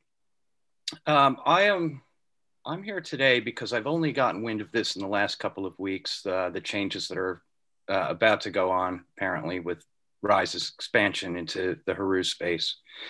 And I remember 5 years ago when we went through this in the past, about hours, about noise levels, and I'm totally opposed to this. This time it's expanding into the space under where I live. I did see the sound report that Mr. Bernstein referenced earlier, and I read through it. As a sound engineer, I understand everything that's in that sound report, but I wanted to expand on it a little bit and talk about what decibels are. Decibels are not measured in a linear fashion, they're measured exponentially. So within that sound report, the apartments directly above that space were measured at least 20 decibels above what the ambient noise is. That's not 1 degree of input equals 1 degree of output, 20 degrees of input equals 20 degrees of output. With decibels, it means that's 100 times of input. So that's something to keep in context that wasn't put in the report. And I do understand the difference between A-weighted and C-weighted. C-weighted will tell you the base frequencies that are going to come out of these places. However, his conclusions were satisfying to me, distributing the sound, soundproofing, and as I understand it, it's going to need to be done right, and that the landlord is going to wind up having to put that kind of soundproofing in. I'd also like to echo some of the things that I've already heard spoken about tonight, about concerns about where the smokers will go. Currently, I do see smokers turn the corner after Haru is closed. Now they're permanently gone, but prior to that, after they closed at 10 p.m., a lot of the smokers would go around the corner of the building where the security is not looking. I have concerns about the menu. It's finger food or pub food. It's not going to be another restaurant. And so far, although Mr. Bernstein did say that the menu was expanding, we just haven't seen that yet. The addition of security around our residents. I should probably add, I live in the building. My address is 400 West 56th Street. It's the exact same building as 859 9th Avenue. So I live 2 floors above Haru, the former Haru space. That's about all I have to say for now. I do know that there are other people in the building. I was not contacted. That's probably because I have very strange hours with the sound work that I do. But I am totally opposed to this expansion. We already had this issue when Rise moved in 2 years ago, 5 years ago. And I can hear the sound from the other side of the building and I can measure it myself, but it's not over the ambient sound. So I don't call 311 or the police to disturb them just because I have my own measurement tools and I know it's not going to measure that way. I am fearful that when they move underneath me, we'll hear it. That's all I have to say for now. Christopher and Teddy, so the 40 apartments that you tried to survey and you got the 30 letters from, is that including the building Mr. Costello lives in? So it is one building, even though it has 2 addresses? Correct. Okay, thank you. Thank you, Christopher. Nellie? Next, I have David. Hello, can you hear me? Yes. Hi, my name is David Serrano. I live at 520 West 48th Street, and I've lived in the neighborhood for 11 years. I am definitely for the expansion of Rise Bar. I know they've been looking for a space for over a year now, and they've shown over and over again that they're willing to work with the board to make an expansion of their business happen, but yet they keep getting denied, even though they do all these things to help appease the board. And I think it's unfair considering they're great neighbors. Of all the establishments that I personally patronize in Hell's Kitchen, there's nobody that adheres as strictly to the COVID operational rules as they do. And it's probably to their detriment because so many of their competitors are not adhering to those rules, but they do it anyway because they understand that, you know, it's very important to be a good neighbor. And this space opened up next door because the former business could not survive the pandemic.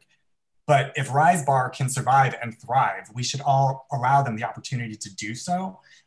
This isn't to make it, you know, this isn't the time to make it more difficult for our neighborhood businesses. And I fully support their expansion. And I look forward to patronizing the new expanded space. And I hope the board approves. Thank you. Next, I have Brett. Hello, my name is Brett, and I am here in support of Rise Bar. I live on the block. I find them to be good neighbors. They keep their area clean. They have security. Whenever I go inside, it's well maintained. I would like to remind the board, I've gone to multiple ones where they applied for a spot on 10th Avenue and they were told that they needed to find a licensed venue. They found the venue next door, which was licensed. They were denied again. They were told in the meeting to find a space on 9th Avenue. They've now found another space, which is right next door.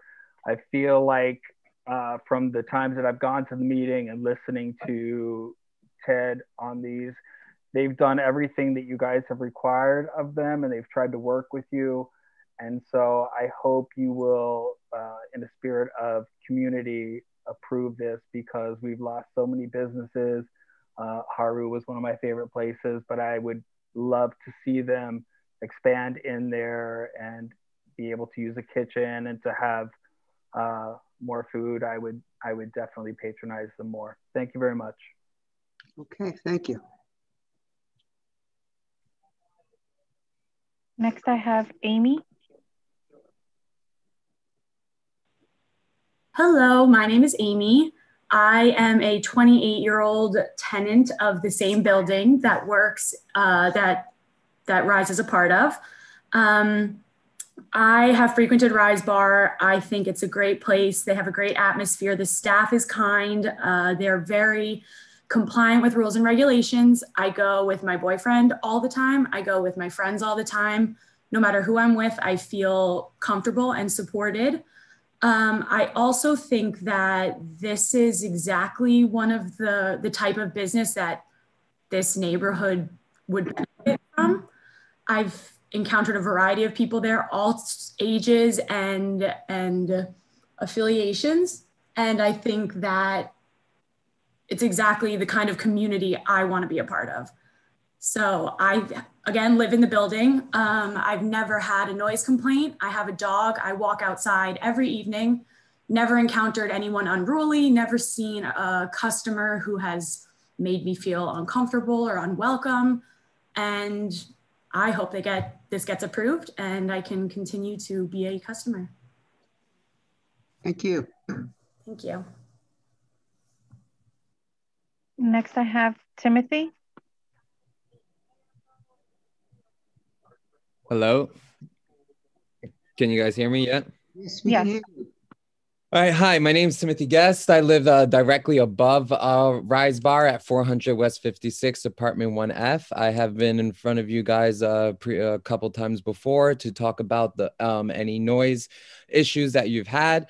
I have said before that I do not have any noise complaints, especially now that there's outdoor seating and my apartment is right on 9th Avenue. My windows, I would be able to hear any issues if there were. I'm currently in school, pre-med, and I have to do everything remotely for my classes. If I did have noise complaints, I would be downstairs immediately to complain about that because I do not want any interference with the GPA that I have to maintain. So I am for Rise. I am saying that there is no noise. And if there's any issues of thinking that there will be noise coming from lines, if they have people sitting outside now, and I don't have any noise complaints, I really don't believe that if there's people 5 waiting online with a security guard there, there will be noise that is going to disrupt anyone. Thank you for your time. Thank you. Next, I have Patrick.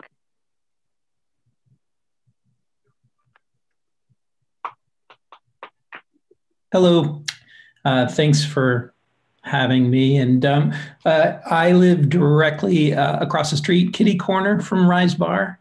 I've been, not only myself, but my friends and my neighbors in this building have frequented Rise Bar. We support this effort.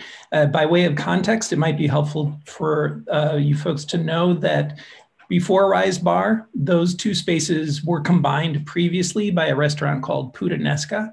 I've lived in this neighborhood in this building for almost 18 years. And so I just want to say in support, we've lost a half to 2/3 of our restaurants and bars in our little stretch of the neighborhood, and the possibility of bringing jobs and people spending money into the neighborhood is a huge plus. And I'm sure you all could appreciate that. I know our neighborhood is not unique in that regard. And regarding noise, I can say, we live on the courtyard side of our building, which is like an echo chamber. We never hear any noise. We walk our dog at night. Noise is not a problem.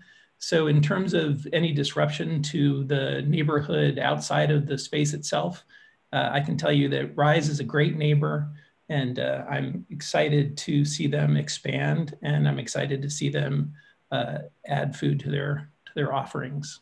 Thanks for listening. Thank you. Nellie, how many more people do we have?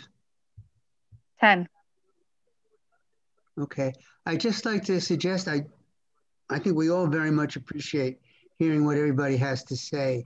If you want to speak and you are basically saying what someone else has said, you can say, I endorse and I agree with what the previous speakers have said. And if you have something new to add, we certainly would like to hear that. Okay, go ahead. Next, I have Anita. Anita?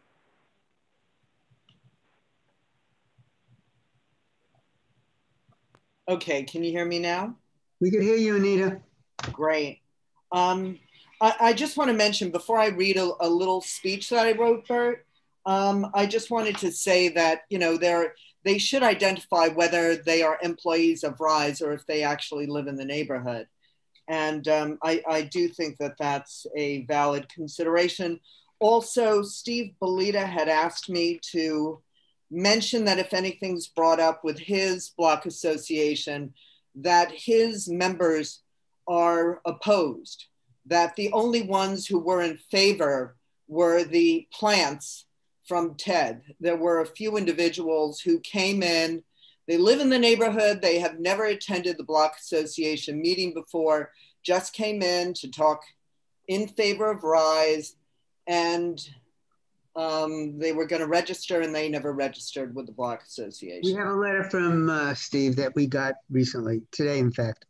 I know, but I'm sorry to interrupt. Go ahead, Anita. Yeah, that's okay. But Donald Bernstein said the way it's written, you don't really know how he feels, whether it's for or against.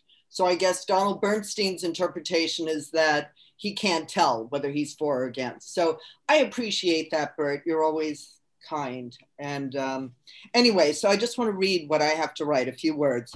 The world has changed and the 9th Avenue landscape looks different compared to a year and a half ago. Storefronts look empty and restaurants can't open, particularly during the winter. Regardless of what the street looks like, the BLP must consider what is best for the community. Residents don't want to live with a bad operator, and Rise was very bad just 2 years ago. All of the bars and lounges listed on the license history page of this application have been closed by the SLA, with the exception of Rise, who received a hefty fine for overcrowding and failing to maintain a space in an order-compliant manner. This one bar affects thousands of men, women, and children who pass by every day. We now have 2 daycare centers in the neighborhood, one at 58th and 9th, another at 55th by 9th, and now there will be a third tuition-based preschool in the Park Vendome, catty corner from the Haru space. Considering the amount of children passing Rise every day, a good neighbor would design and decorate his facade to appeal to all customers, not just his customers. Ted claims he has learned by his mistakes, but has he? I asked him what the closing time was on the Haru liquor license. Ted said 2 a.m. Prior to our conversation, I called the SLA and they said the closing was 12 a.m. Ted lied. So has Ted learned his lesson? Is he a good neighbor? Ted admitted Rise has as many as 500 patrons a night and that Haru will add another 600. This is a lot of people on the street when Hell's Kitchen working class needs to sleep. And when you consider that they're going to be keeping the garage doors and probably the wall of glass on 56th Street, I question what the sound is going to be like on the street and how it's going to affect the many people who live above and pass by. I worry about the many people that will just be out and about at a late hour and the disruption to the neighborhood. So I appreciate this time. I hope that you will. I'm from the Park Vendome. I know that the board wrote a letter on behalf of the Park Vendome to the BLP.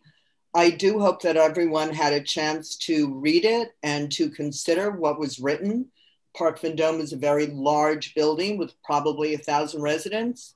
So do take that into consideration.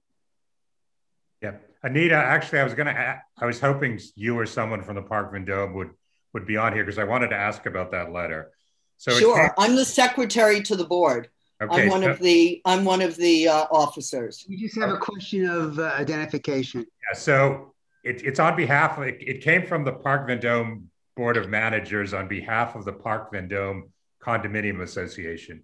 Is that association made up of people who own and live there, or is it like the Park Vendome is a condominium, and the board consists of 9 individuals, and we spoke to many of our neighbors, and we're very active. I've been on the board for 20 years, Frank, so I know the neighborhood. I've lived in the neighborhood since '85. And we know how the people feel in the Park Vendome. The board has the ability to write on behalf of the association. I mean, that's in our bylaws. Okay, I know. I was just asking, it was unclear to me whether it was the letter. Yeah, I thought so, but it was sent to you by 2 separate managers. So you do have the manager who forwarded it as opposed to the president of the board. And if you look at the email carefully, you will see that one of the email addresses says board@parkvendomecondo.com. That blind copies all, 9 members of the board. Okay, thank you. So everyone on the board has seen the letter, anyway, yeah. Okay, thanks, Anita. Thank you, guys. Next, I have Darren. Thanks so much. It's a great pleasure to be in front of you again. Again, my name is Darren Major. I have the pleasure of being the executive director of outreach for the New York Gay Flag Football League, and also a soon-to-be resident of Hell's Kitchen on 56. And I have to speak highly in favor of this as a sponsor and a partner with Rise Bar. From day one, they've helped us do phenomenal things, from philanthropic efforts of raising money, using their space, donating product as well as time and talent for that. So when we talk about being a community partner, Rise epitomizes that in so many ways. We have charity functions there on regular. During the summer, when things were in a lull, and as we know, Hell's Kitchen got real dirty, Rise was one of the organizations that helped us get together for a cleanup campaign. And as far as a patron coming to Rise, some people are talking about the noise. There's nothing different about Rise. I'm not sure why it's got this magical appearance of 500 people appearing on the corner after a night out. The entryway and exit is always clear. There's no need for security heavy-handing anyone. We just gracefully leave and go as if we're going to any other bars that might be on 9th Avenue. In a time where bars are closing, businesses are closing, the idea that Rise with a smaller outdoor blueprint than other spaces able to grow their business, and the idea of expanding and now adding new jobs, new opportunities for people to have dining options. Bars and restaurants are closing. The gentleman said, book bike shops and things like that. We don't want empty spaces because then that leads to loitering. We have traffic on the street leads to increased safety and increased revenue. Ted and John and the crew at Rise have always been stellar. We talk about diversity. My football league encompasses the LGBTQ community as well as our straight allies and trans individuals. Rise is a place that they can go and feel comfortable because they see themselves in the staff. It's a comfortable space where they can just relax and get a chance to really embrace what Hell's Kitchen is supposed to be, and not this new twist it's putting on where they're kind of blocking out trying to create this new model of what Hell's Kitchen should be. I think diversity comes in all forms, and Rise kind of epitomizes that, in my opinion. So me and the 1,200 members of the NYGFL fully support this expansion, and hopefully you'll do the same. Thank you. Next, I have Kevin. Hello. Thank you very much for taking the time to listen to me. I am part of the Hell's Kitchen working class community, and I live in 400 West 56th Street. I'm in full support of this application by Rise to expand. They have always been clean, courteous to me, and we've never had any issues with sound in the building. It's a type of diversity that we want, and I want as a resident of Hell's Kitchen in this neighborhood. In the time and place where we see businesses shutting down, we have someone that is willing to step up and expand into space, expand business, and bring in jobs in the neighborhood. And that's what we want here. And I will yield my time. Thank you. Thank you. I would like to reiterate Bert's point. It's already 9:15, and we're on number 4 of a 9-item agenda. So I really ask people, we've heard the points about making jobs and opening when everyone is closing. So please just, say you're in support and sign on, and then, add any new points you'd like to make. Thank you. Next, I have Zabian. Hi there. So to that point, I just want to reiterate my support for Rise getting these expanded hours and space due to, businesses not doing well, them being great operators and being strict with their rules and enforcements in these times of COVID. And the only new thing I would like to add is having attended several of the block association meetings. I think one thing that stood out to me was Ted and Tracy, the managers, all their willingness to kind of be part of the community and address issues with the community as they come up, and really work with people. I don't think it's fair to expect that there's never going to be issues, but having a willingness to truly have a conversation and address an issue immediately is something that really stood out to me. So I support them.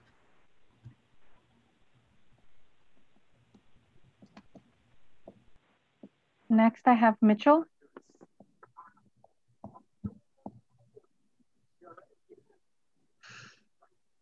Mitchell?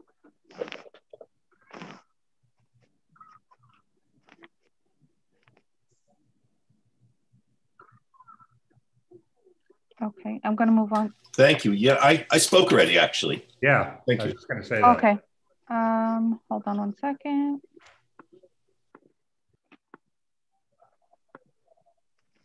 Next, I have Sterling.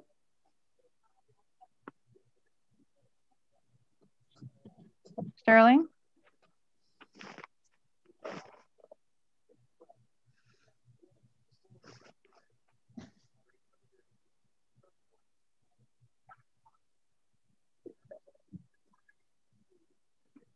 Okay, I'll come back to Sterling.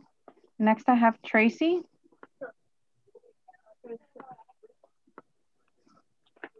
Can you hear me? Yes, we can hear you. Hello, everyone. I just want to touch on, because over and over throughout all these meetings, oh, I'm sorry, I apologize. I'm the GM of Rise for over 3 years now. And it seems the bulk of what I'm hearing is the concerns are outside, noise, the quality of life for our surrounding neighbors. And I just want to, and I've also heard the word nightclub come up quite often. And I just want to take the opportunity to say that there's a huge difference between a bar and a nightclub. The moment I came on board to Rise, I have reached out to Midtown North, which is Detective Mike Dugan of Community Affairs, Sergeant Siciliano, Lieutenant Corley. I say that to say I've always had a habit and for years to keep constant communications with them. So in some of these complaints that I keep hearing, for me, it's a little bit confusing that if we were such a nuisance to the neighborhood, I would have heard, because they all have my direct email and cell phone for years. I've always reached out periodically, and I have to say that I am a little bit confused by some of these complaints that I've heard that's come up quite often. We have security in place, and I dare say for a bar, we have more security staff governing, reducing sounds, whether you're entering, leaving, smoking, to bypassing pedestrians that has nothing to do with Rise, down to idling cars are being moved. Be it sometimes a term that I'm hearing lately is the fast and furious, just people zipping down, up and down 9th, you know, speeding, and maybe even idling cabs, waiting for pedestrians that have nothing to do with Rise. We constantly step up so that we, to ask them to either move up, turn down their music, our property, even past right now, trying to take over Haru, and their old staff are very well aware of it. We sweep up our front and left and right of the businesses every hour on the hour and thoroughly at the end of the night. Reason being is that they do close, the deli closes a little earlier, and that is just to be in good standing with all of our neighbors, not just residents, but also our business neighbors. So I hope that you guys will be in support of this expansion, and we will continue to operate in good faith. And I also don't have any issues to give you guys my direct contact info for any issues in the future. I actually spoke with Dugan again today, earlier this afternoon, just to make sure, are there any issues that I'm unaware of? And he basically said that literally in the past 3 years since I've been here, there has been 0 issues. Thank you.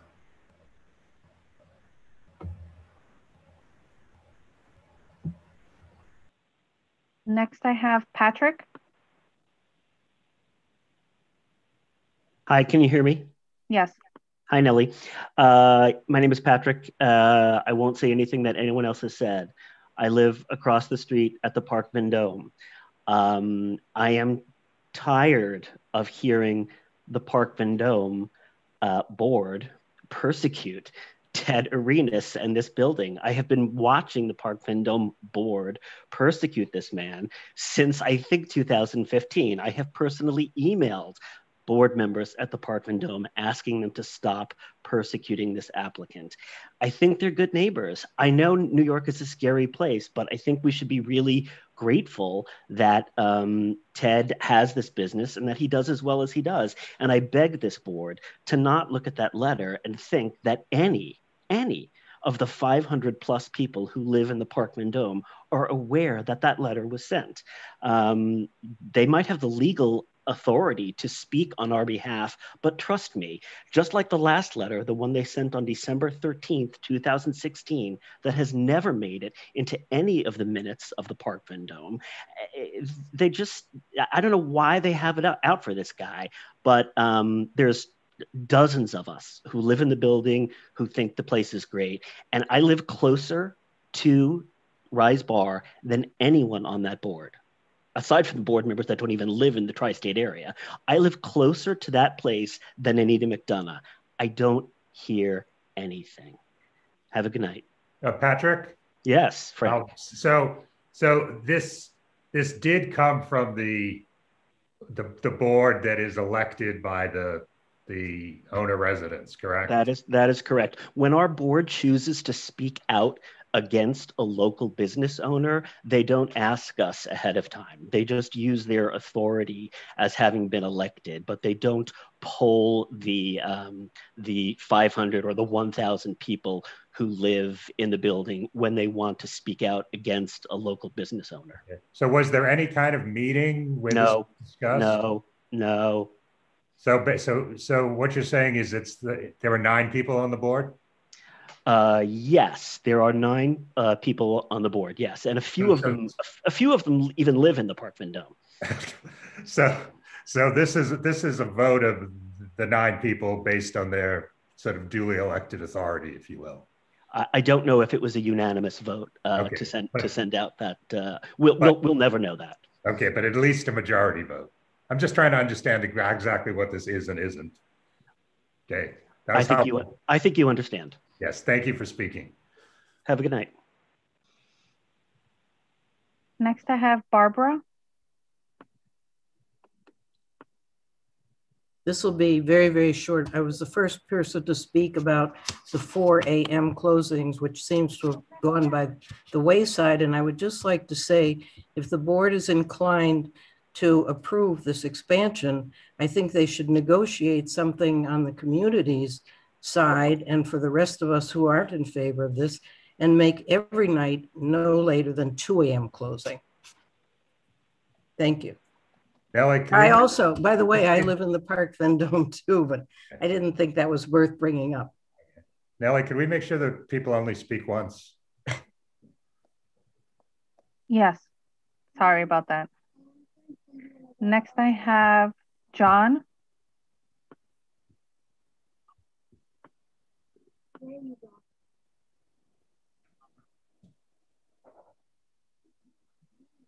John Clifford. Can you hear me? Yes, we can. My name is John Clifford. I also live in the Park Vendome. I'm here because I became aware of the letter from the board today, from the Park Vendome opposing this and representing that it was speaking for the 1,000 working class residents that live here in Hell's Kitchen in our building. That is not the case. This has never been discussed with the residents at large. The board can say, I guess, or do what they want. They do not speak for me. I am not opposed to this application. And to answer the co-chair's question, there are 9 members of the board, but if they get quorum, they could have as few as 4 votes opposed to this. That's all I have to say. Thank you.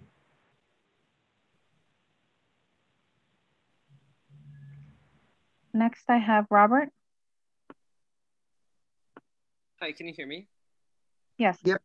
Hi, I live directly above the bar, or I should say I live above the bar. I live 2 floors above, and I would say that I do oppose the expansion.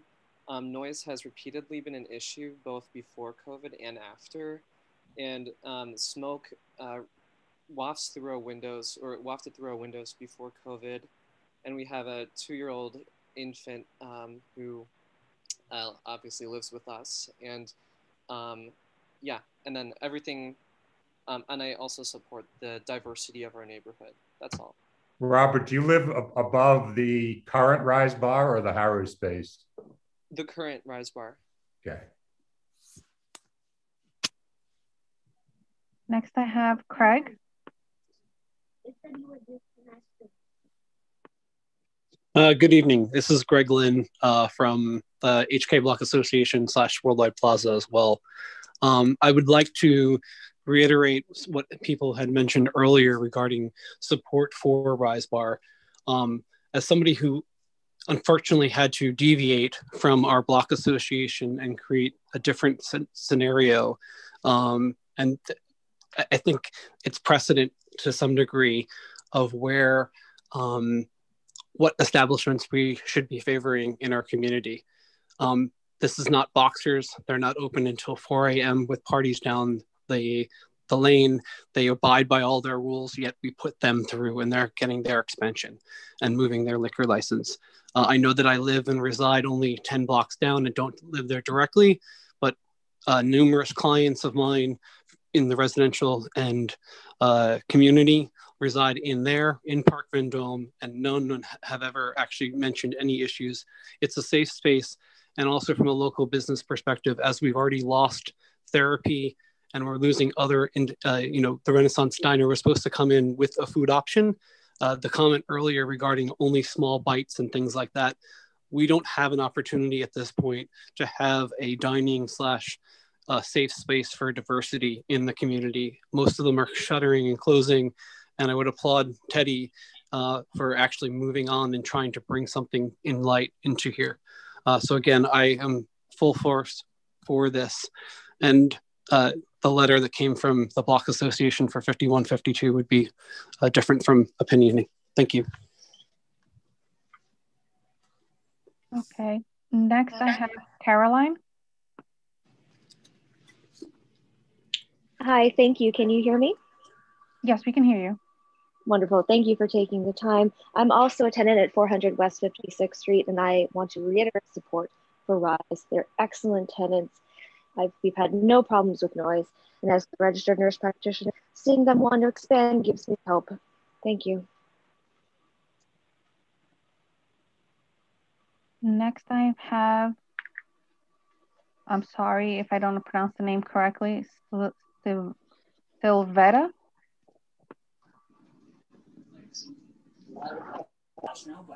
It's just like, it's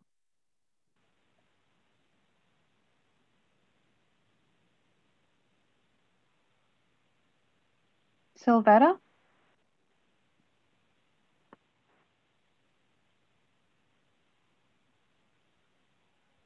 Okay. Hi. Hi. Can you hear me? I can hear you. I really didn't want to speak tonight, and had hoped to not have to address some of the issues that we've addressed in the past. Definitely Teddy and I have developed a relationship in order to address some of the constant noise complaints that we've had in the past, but me sitting here and not saying anything and going along with the flow that, me living on top of Rise, that there is no noises and that there is no complaints and that no tenant is bearing the grunt of an issue would be a lie.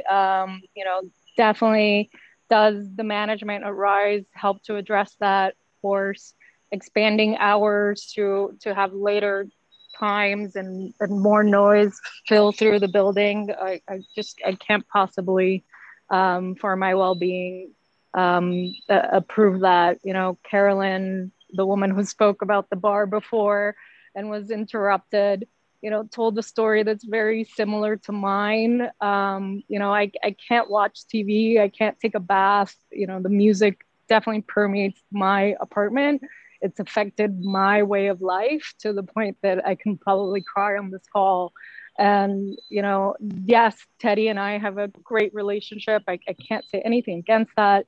He does help to address some of the situations, but at the end of the day, extended hours are only going to continue to impact my life. And I can only foresee myself sleeping 2 to 3 hours a night on a weekend because we've now, allowed more hours. So, it's been years of issues and yes, we've come to eye to address some of that. But the complaints haven't necessarily completely subsided, and the noise is definitely still prevalent. Where do you live in the building? Do you live above the old Rise Bar space? I live above the old Rise Bar space, yes. And how far above? What floor? I live on the 3rd floor, which is technically just 2 stories up. Okay, thank you.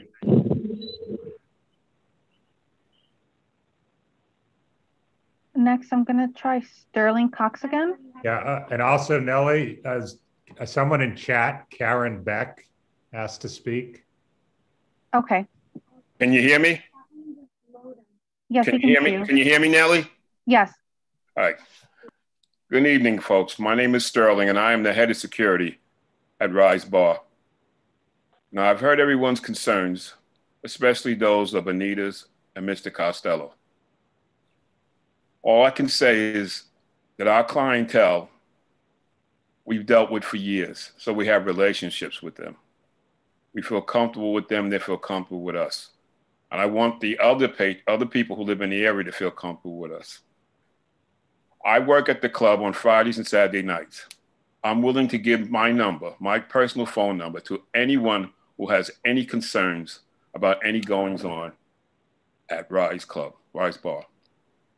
You know, the staff that works there have worked with this particular clientele for years.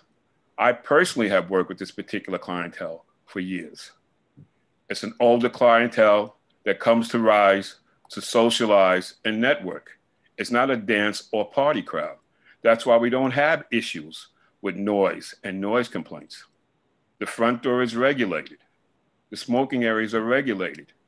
We don't have the problems of 400 or 500 people leaving at the end of the night, because during the course of the night, since these are older people who have come to socialize and network, they funneled out through the course of the night.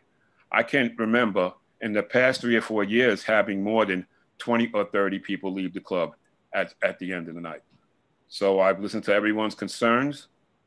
I want to thank all those who gave us compliments on our performance as far as trying to maintain relationships with the people in the neighborhood. And I will make myself available to anyone that has any concerns, especially Anita and Mr. Costello. Thank you. Thank you. Next, I have Steve Belita. Hello, Steve Belita. I'm the chair of HK 4954. Heard a lot of people speak tonight. I heard Greg Lynn, who was part of our block association, but tried to usurp power and start his own. And he was told by CB4 Chair Lowell Kern that he's not our block association. They tried to basically overthrow our block association. But Greg spoke up tonight, pretending to be HK, our block association, stating that he's in favor and we need this bar. He recently spoke a few months ago against boxers opening up because it was across the street from Worldwide Plaza where he lives, because he didn't like the noise that would bother him from the people on the roof or the people out in front. And that is a problem that I heard from members of our block association. There were those that came, there were patrons of the bar that came, and they all get to speak at our block association. And they all wanted to be part of the community, yet none of those people that spoke, and there were people that spoke tonight that said they live in the neighborhood and they support the bar, that never signed up for our block association, have never been to a community meeting, including Sterling, Darren, a few others, that we would love to have them be part of a block association. We work well as a community. I wrote that in my letter. The concerns that the community has are the 4 a.m. closings, the late hours, the people out on the sidewalk, the many open windows that can be open, not just garage doors on Haru, that's going to affect people that live next door and across the street. Those are our concerns. The late hours. No one spoke out that they didn't. For me, that Ted's hasn't been a good operator. It's the concern of expanding it.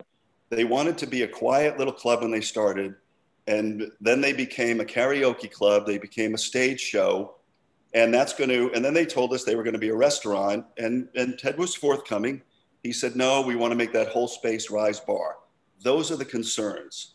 And I'm just a little perturbed that Greg Lynn decided to pretend he was part of HK after trying to take over our block association and putting down, all in favor of a bar as long as it's not in his neighborhood, and then trying to fight boxers, which we approve boxers. Boxers is a good neighbor, good works with the community. So thank you. Yeah, Steve, one question. Your letter said that when Rise first opened, someone said they did not want to take over the whole Puttanesca space because they thought that would be disruptive. Yeah, that was John Blair. When we spoke with him, he came to the meeting, came to our meeting, and he came to your meeting before you were the chairs. And he said, you know, we could take the whole space, they're offering it to us, but we decided not to because that would be too disruptive for the neighborhood, too big for us to take over. Those were his words, not mine. I'm not making that up. They said that they wanted to be inconspicuous. They wanted to be just a little club where people could go hang out and meet their friends. We were all for that. That was great. We were in favor of it and we gave them our approval, but that changed, it kept changing over time. And that's what's upsetting people in the community. They keep changing the narrative. And honestly, Ted can speak to that. They started out as a little club where people just met and hung out, and they became a karaoke bar. Then they started a stage show, which they didn't have approval for. And that's where people just figured this is just going to keep getting out of hand more and more and more. And they don't talk about that, Frank. I'm ready to talk about it. Okay. Now let's wait. Let's see if we have some more people from the community, and then I would like you to have some time, Ted. Okay. Okay, next I have Karen.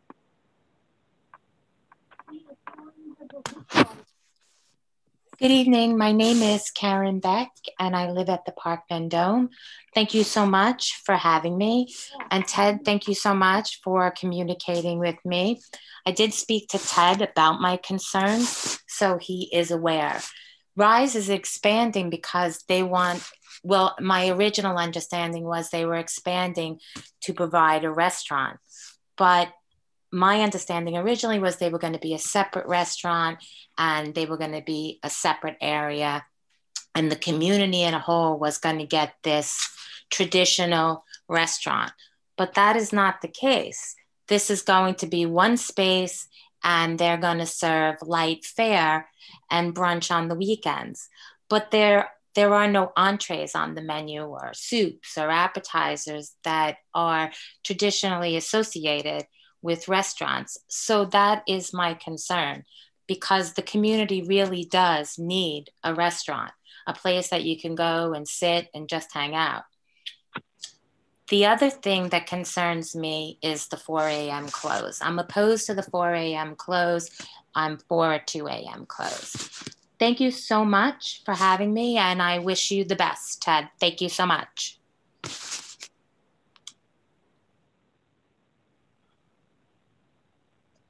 That was the last speaker. Okay, Ted. No, wait would a you like second, to say Bert. something? Bert, why don't you let me summarize some of the things that... Summarize? Okay. So first... I'm sorry, Frank, there's some comments in the Q&A that I think are worth reading. I include that. In Mr. I include Mark's. that. Yes, I'm including that as what I'm going to read. Go ahead. Thank you. So first we got an email and then a chat from someone else who lives in the Park Vendome that I'm just going to read. You received a letter today signed by the Park Vendome Condominium Board of Managers purporting to express the Park Vendome Condominium Association's unequivocal opposition to this application. That letter is a misrepresentation by a renegade board of managers. I am a unit owner and a former member of the Board of Managers, and I was offended when I received a copy of this letter from another owner. The condominium established a community affairs committee years ago to keep the board and the community apprised of relevant activities in our community. The board's role was to disseminate information to our owners and residents so that individuals could make informed decisions and take action appropriate to their personal views. This issue was not presented to or discussed by the Condominium Association as a body. It is outrageous that the Park Vendome Board of Managers, without the constituency's knowledge and consent, would present their personal opinions to you as a statement of the sense of our varied and diverse community. And just to sort of quickly summarize some of what's in the packet, I think as Ted may have mentioned, you know, there's a summary of the support they got, a total of 418 letters, including 18 from Park Vendôme residents. Steve Belita talked about his letter and his concern. The West 55th Street Block Association supports the application. They say Mr. Arenas and Rise Bar have been good neighbors for the past few years. In the beginning, we were worried about late night noise with their 4 a.m. closing, but they had worked very hard to keep noise levels down and been aware of their responsibilities to the neighborhood. Indeed, 2 residents who live on 9th Avenue facing the bar have shared at our recent meetings that they never hear anything from the bar. After hearing a presentation and given the past 4 years of cooperation from the bar about neighborhood matters, the West 55th Street Block Association is in support of Rise Bar. We expect them to continue to be good neighbors and wish them success in their new business venue. The letter from the Park Vendôme Condominium Association, it basically makes the points that they don't believe it's going to be a functioning restaurant, that it's really going to be an extension of Rise Bar, that Haru operated within normal hours, but this is going to stay open much later. They do not like the fact that the glass garage doors and the windows on 56, they're going to stay because they think they'll be badly soundproofed. They talk about all the large amount of outdoor seating, no provisions for designated smoking area.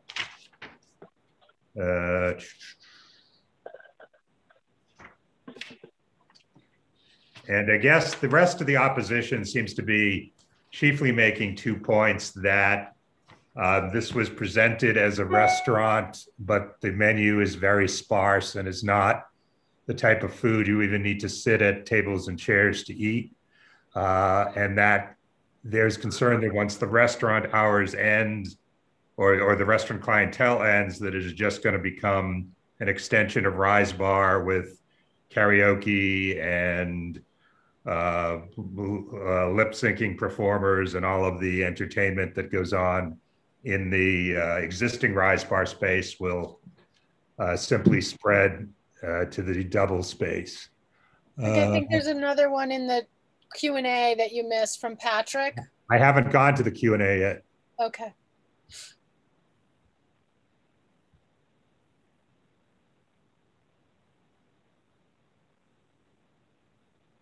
Yeah, so Patrick Tretanaro says the same thing about the letter. The letter from the Park Vendôme is the opinion of the Board of Managers. I'm a resident and I disagree completely with the board. No one on the board spoke to me or any of my neighbors. Many residents of the building are in complete support of the expansion. Someone else says Rise has been very compliant during COVID, and as long as they soundproof the new space, I don't see a negative consequence to the community. I only see our community filled with jobs and not empty storefronts.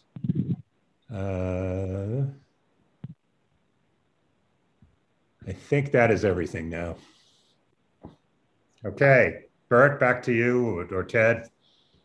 Ted. Hey guys, first off, I wanted just to touch base.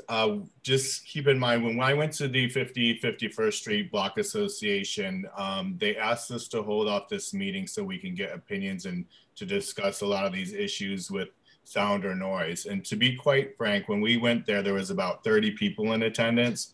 There was 17 people that spoke in favor of the bar, and I'd have to say that they are not all tenants, or not all customers from Rise. There's only 2 people that spoke against us. One was Anita, who lives on 56th Street, which she never brought up her issues to the 55th Street Block Association. And one guy just made a blanket statement. So there wasn't really an opportunity to address these issues. Anita asked our security guard how we intend to control the street and the noise and the customers, and we've been doing it well. And he says we're going to continue to have a good relationship with them, and if there's any issues, we can, give you our number. And I asked point blank, Anita, do you have any issues personally with sound or with our customers or line? And she said no. The problem that she had is when she looked down, she saw too many people going to the subway at night, which I said, well, if you think it's our customers, you can text us and we can try to divert people to go to another neighborhood just to keep another route to the subway, but just keep us informed. I want to just remind the board that we've had 5 noise complaints in 5 years. Only 1 has been verified by the police. As my general manager spoke earlier, she's been in constant contact with the police department. We had no issues.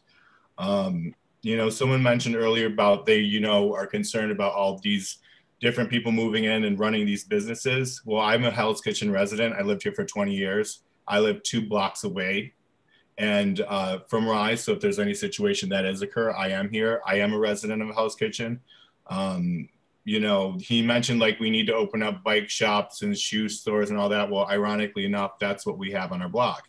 Right next door to Rise is a shoe stop. There's a bike shop across the lane and there's a hardware store right across the street. So we do have that diversity on our block. Let's see. The soundproofing that we did at Rise, I wanted to bring that up because we originally did a drop ceiling at Rise. And we had to go back later and fix some of the sound because when they ripped up the floor in the apartments above, they didn't insulate the flooring or the ceiling above. So this time when we do the soundproofing for Haru's side, we are going to put soundproofing insulation, 2 sheetrocks, and then we are going to do the soundproof ceiling that's floating underneath. So there's an extra layer of soundproofing that we didn't have at the original Rise. And so we think that that is going to be better. The thing is about the additional space where people are like, oh my God, there's going to be more people in this and that. It's actually going to be a benefit. On Friday and Saturday, typically just because of the nature of the business, we'll have a line between 8 and 10 people between, I would say about 12 o'clock and 1 o'clock in the morning. And having the additional space will probably ensure that we get the customers in rather than waiting in line out in the street. And what we're asking for is people are afraid about 4 a.m., 4 a.m., 4 a.m., the stigma. I ask you to look at our history of 311 and see how many complaints that we don't have. You know, we're only asking for 1 additional hour on Thursdays from 2 a.m. to 3 a.m. And I'd like to tell you that we've never had 1 311 complaint on a Thursday at all in our history of being open.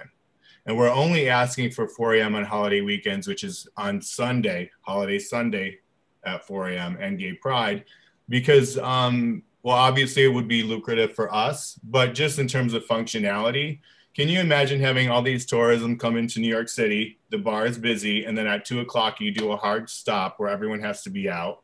They don't know that you close. And then guess what? Everyone's walking down the street in a group going to the next bar at 4 o'clock that's open. If we're open the same time as our competitors during a holiday weekend, which we treat like the weekend, or which we would treat like Saturday, it would allow our customers to slowly dissipate. And instead of just going to the next bar, they're going to go home in smaller groups. So even though they're afraid of it, it's actually beneficial for crowd flow and the outdoor areas and the concern. So I think it's a disservice for them to ask us to close at 2 a.m. on holiday weekends. Let me see. So Ted, I had a couple of questions. The two residents of the building who spoke, Sylvette and I think Robert May, are you in contact with them about their issues? It sounds like you were talking with Sylvette. Well, I've never heard of the guy Robert before, to be honest. We've never gotten any complaints from him. I have not heard from him. I knocked on the doors to get the petition. He didn't answer the door. He didn't say ever anything to me.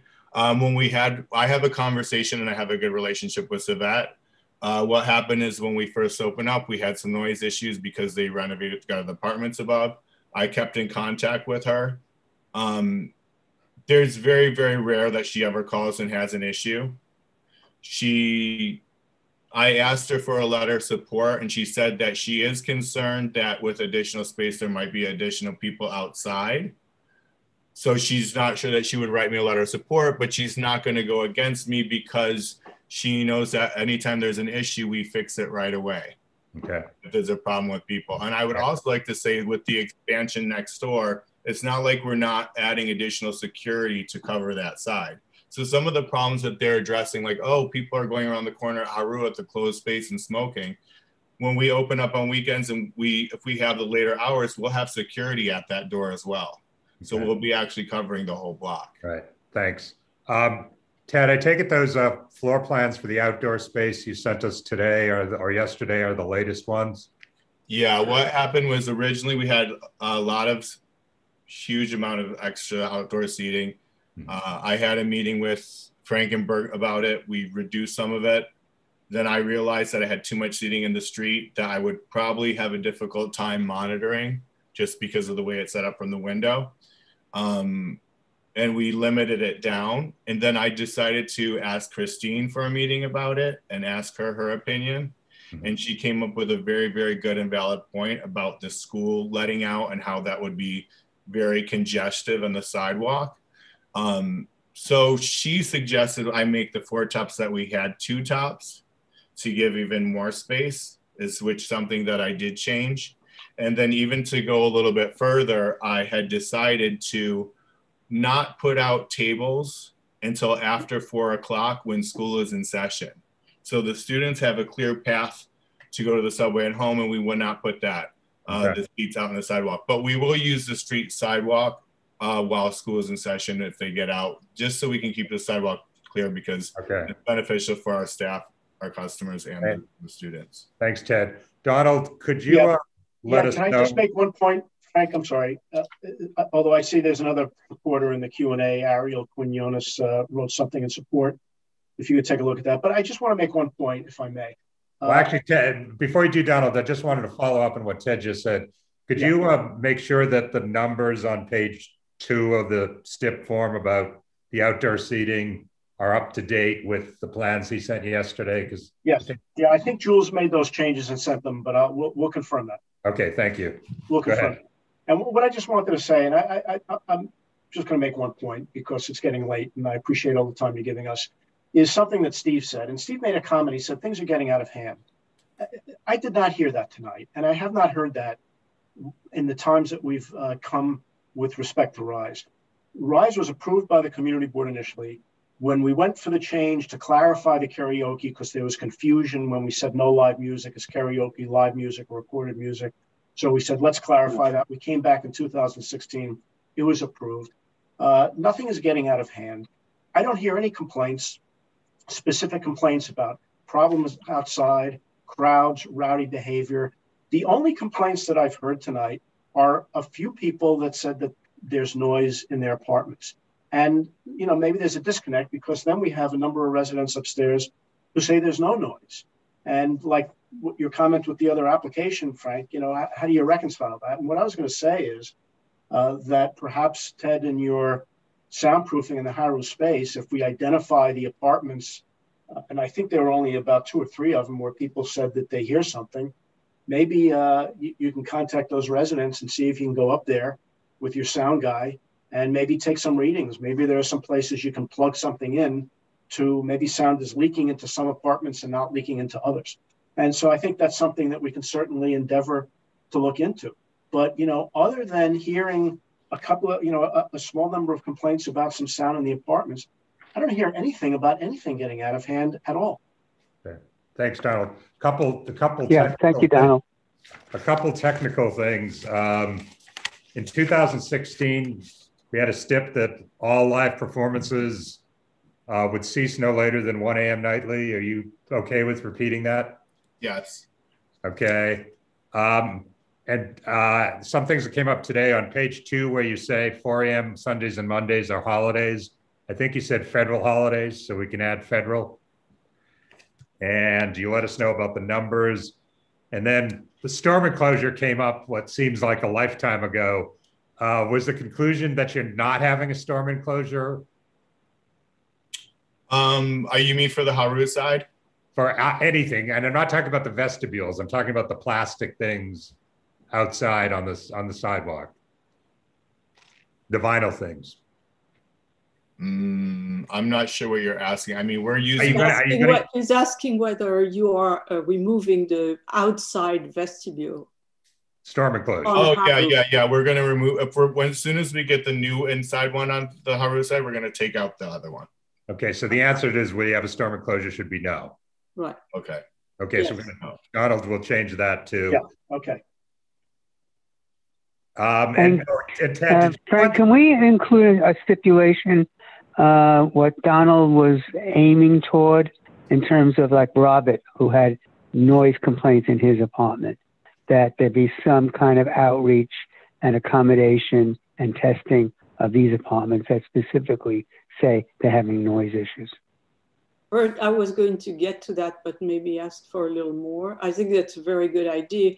Could we get another, could you get your soundproofing guy to do another study of Rise itself, of the old Rise, and make measurement into those 2 or 3 apartments and give you a recommendation of what needs to be done, and then you do what has to be done. I mean, it's not right for people to be.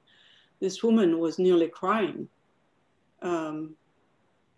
We need to find out. To be fair, we redid a reading in her decibel reading in her apartment and was way below legal limit. Well, let's do it again. I mean, there are 2 or 3 people which complain about that. I mean, the one tenant, you're definitely right, because I never heard of him before, the one that talked about having a child, and we can definitely do that. That was Robert, I think. And that person, we should follow up and resolve those issues one way or another. Mm-hmm.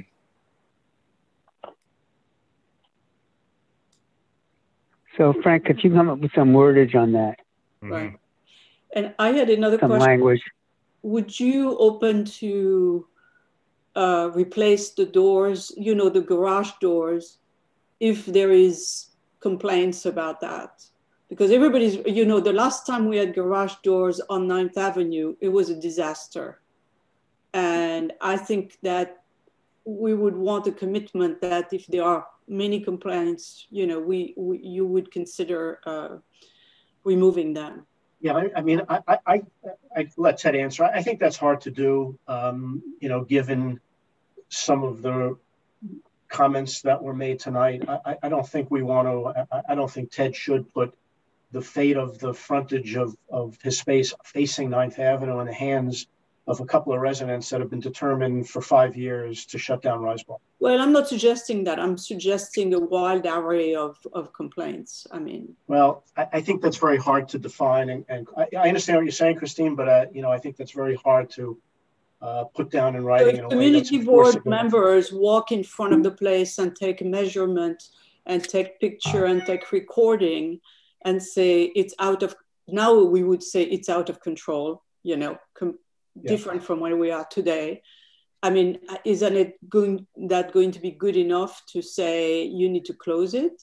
I mean, or you want us, or what you would prefer that we go to the SLA and say, these people are out of control? No, I prefer that you do what you would normally do, is speak to Ted and say, I think there's a problem here. And I think that Ted has proven over the years that if there's any operator in this community that's devoted to it and responsive, it's Ted Arenas. And so I don't think it necessarily has to be just those 2 options, Christine. I think it can be speaking to Ted, say we have a problem, and by every indication he's given over the past 5 years, it's something he would address. In that situation, we shouldn't have had the problem in the first place, right? So that I don't like when we put the burden on the residents or the community board to do the the bidding of, oh, you have a problem, oh, it needs to be fixed, oh, it needs to do that. I don't think this is our job. So I would like to know that people are concerned about that. And I think it's legitimate because, again, the last time was a disaster. So you understand, we're not coming from nowhere. We're coming from a place where we had an experience. Maybe we can come up, oh, I'm muted, right? Okay. Can you hear me? Yeah. Maybe we can come up with a compromise that if there is any issues, instead of just replacing the storefront, that we just leave the doors closed. No, because that means the door should have been closed in the first place. What I'm saying is that I'm concerned that the door of those garage doors are not soundproofed in any way. So you may be the best operator in the world, and there are still a lot of things leaking. So I'm just raising that issue because it's a real issue, and it's it's not something that is under your control. Yeah. Just to give you some reassurance, we did have the sound guy do the test in the building above, and we did stand in front when the sound tested, and we didn't hear anything. Also, I'm considering putting the, I don't remember the name of the soundproof curtain that I got for in front of Rise, and using that in front of the garage door to help mitigate some of the sound at night. You know, another thing to keep in mind is that we're not going to have these windows or doors open that late. You know, you got to think about it in the summer. In the winter time, it's going to be closed all the time. If it's too hot. But again, you are missing my point. My point is that you're going to insulate everything, but the garage doors are not insulated by definition. So you have a leak there, and I'm wondering, you know, if nobody's bothered, that's fine. But then if it becomes a problem, we need to make sure, be comfortable that, you know, something is going to happen. Well, if there is a problem, can we address it and not make a problem before there is one?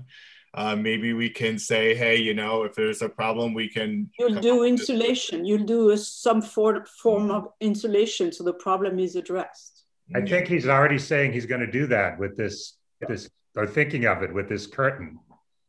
Yeah, so let's put it in. Okay. So how about if we just have a stip that says, you know, if there's problems with noise leaking through the French doors, the applicant will take reasonable steps to, you know, soundproof. I think that's fair. Subjunctive. You okay, Christine? If it were to happen. Yeah. And then finally, I just want to say, I don't think we should change the hours at all. I think it's not necessary at this time. So that's my view. They're only asking for that one change on Thursday night. No, they're also asking. Putting the holidays aside. But one change on Thursday night. Haru, just to clarify, Haru was closing at midnight. So from what we are doing right now is on the Haru side, expanding from midnight to 2 o'clock or 3 o'clock, and then putting one day more. I don't think we should change that at this point. But it's only 1 hour. Huh? It's only 1 hour though. Yeah, but it's 4 hours on the Haru side, and it's 1 hour. But it's one operation, Christine. It's one operation. There is no Haru anymore. I know, there's no separate place there. The reality for the neighbors is that it's 4 hours later on one side and 1 hour later on the other side. So anyway, that's my opinion. Okay, thank you. Frank, are we ready for you to summarize? There's a lot to summarize in terms of stipulations. Actually, there isn't that much. Really? I hope I didn't miss a lot. So these would be the we've had over an hour of discussion. Yeah, but not much, you know. So Donald, in addition to those technical changes I just discussed with Donald, the additional steps are: applicant will not seek a certificate of occupancy for more than 199 people. This application does not extend to any DCA-approved sidewalk cafe. Applicant will have a licensed acoustician investigate noise issues, apartments and building housing applicant, and incorporate acoustician's recommendations. And if there are problems with sound leakage through French doors or windows, applicant will take steps to mitigate said sound leakage. All the other old stipulations remain. Yes, and the other stipulation about all live performance, including without limit karaoke, live singing, lip syncing, will cease no later than 1 a.m. nightly. Okay. You're okay with all those? Yep. Okay. Okay.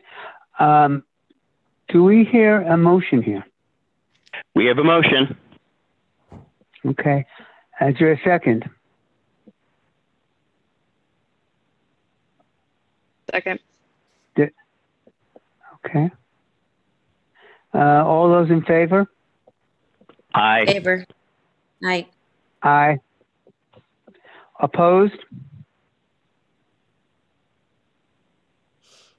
Abstaining? Present, not eligible. Someone else will have to tally because I'm at a disadvantage. I don't have visual. I couldn't. How many yes? I counted 3 no's. I don't know how many yes votes there were. Ellie, do you know? I'm still writing names down. Give me 1 second. Where's Mike? Okay. We don't know what Mike voted. I thought I heard him. Mike, how did you vote? Mike Noble? Is he still here? He's on mute. On mute.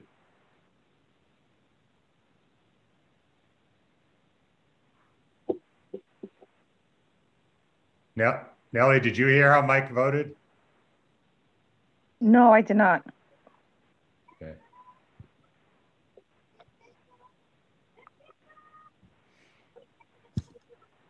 I have 5 yes, 3 no's. Okay. And then we don't know about Mike? I don't know. I did not hear Mike. So there are only 9 people. We'll get to him.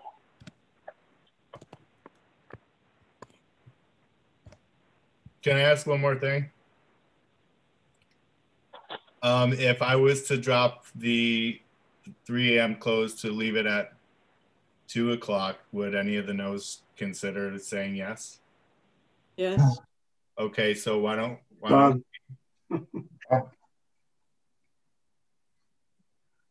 Mike, was that you? Yeah, yes, sorry. How did you vote? How did you vote? Aye. Okay. Mike's a yes. Okay, and then in answer to Christine's question, in answer to Ted's proposal? Then we'd vote yes. Okay. Twee, are you still voting no if they drop the 3 a.m. on Thursday? Well, I wanted to drop the 3 a.m. just to regular time and just keep the holiday Sundays, which is like 8. And the Pride. But Tui, we didn't hear your answer. I'm still a no. Okay. So you go from 3 to 1 no's. So it's 8 to 1? If you go to the 2 a.m. Hey, yeah, that's good. 2 a.m. on Thursday then? Yeah. Okay. Thank you. Right. Okay. Okay, thank you. Thank you all. Now we're moving on to the new liquor, wine, beer, and cider license. Oh, God. Bird, wait a second. I'm confused by the vote. I think there are more than 9 committee members here.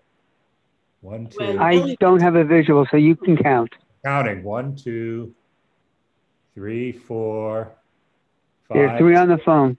Oh, sorry. I didn't count Brian or Sabrina. Okay. Sorry.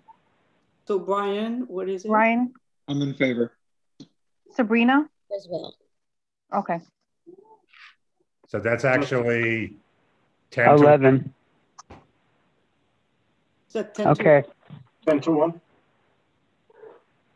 Thanks for being alert, Frank. And counting. Sheep. Okay. Item number 5 on our agenda, 515 West 18th Street. They are returning. We saw them last month. So Kobe should be. And if you all remember, there was a discussion at the full board, and so we came back here. Yeah, Kobe, you with us? If you're there, you have to unmute. I'm here, guys. Yeah, sorry. Yeah, so let me just tell you what happened from our perspective, and Kobe can add whatever he feels he needs to. So you voted to approve this last time. There was an issue on the sidewalk seating because we weren't sure if we had the 8-foot clearance. Kobe said he'd have to measure it and that it would be close, and talking about inches. So you did vote to approve it, I think, under the assumption that we would be at 8 feet or more. After the committee meeting, we did the measurement and we were short about 6 inches. I had a conversation with Frank, and even though we were within DCA guidelines, we agreed at your request to remove 2 tables, one next to each of the trees that was within 8 feet. Frank and I had a dialogue. It may have been miscommunication on my end because when Frank was saying there were two, I said, yes, that's why we're removing two tables, but I think Frank may have had something else in mind because there were two trees. In any event, went before the full board, and I think that there was a sense that the board wanted more than just one table. Perhaps it needed to be two tables by each of the trees. Kobe and I spoke with Frank subsequently, and as difficult as the decision was, it was because of how important each of these seats are, given the state of affairs. Kobe did agree to the request to remove a total of 4 tables, 2 by each of the trees, and the way to deal with that was determined to be to send it back to the committee for that purpose. So we're effectively agreeing to what the committee or full board had requested. Thank you. Are you okay with that? Thank you. We appreciate that. Christine, you're okay with that? Yes, and we do appreciate that very much, Kobe. Okay. Donald, can you send us by the 22nd revised plans? I think you should have that. I'll check, but I think Emily sent that over to the I had my architect redo it for sure, so you guys should have it. Yeah, Okay. I'm pretty sure it went over, but I'll check. All right, well, Nellie will reach out if she doesn't have it. That's fine. Yeah. We can get that to you if you don't have We it. do appreciate very much your flexibility. Clarification when Thank y'all you. are done. Sorry, Rob? When y'all are done, I just want to ask 1 or 2 questions about this. That's all. Okay, go ahead. Go ahead. There are 52 tables, and you have 100 seats, and they're deuces. So technically, it should be 106. I've noticed that you've taken off 4 tables, one at the north side of the property, closest to the building. Those 4 tables, you've removed ones on the north side, right where the property line is. And then also you took 2 tables off at the deuce, the 2 deuces, the tops, right where the northern entrance is of the sidewalk. I'm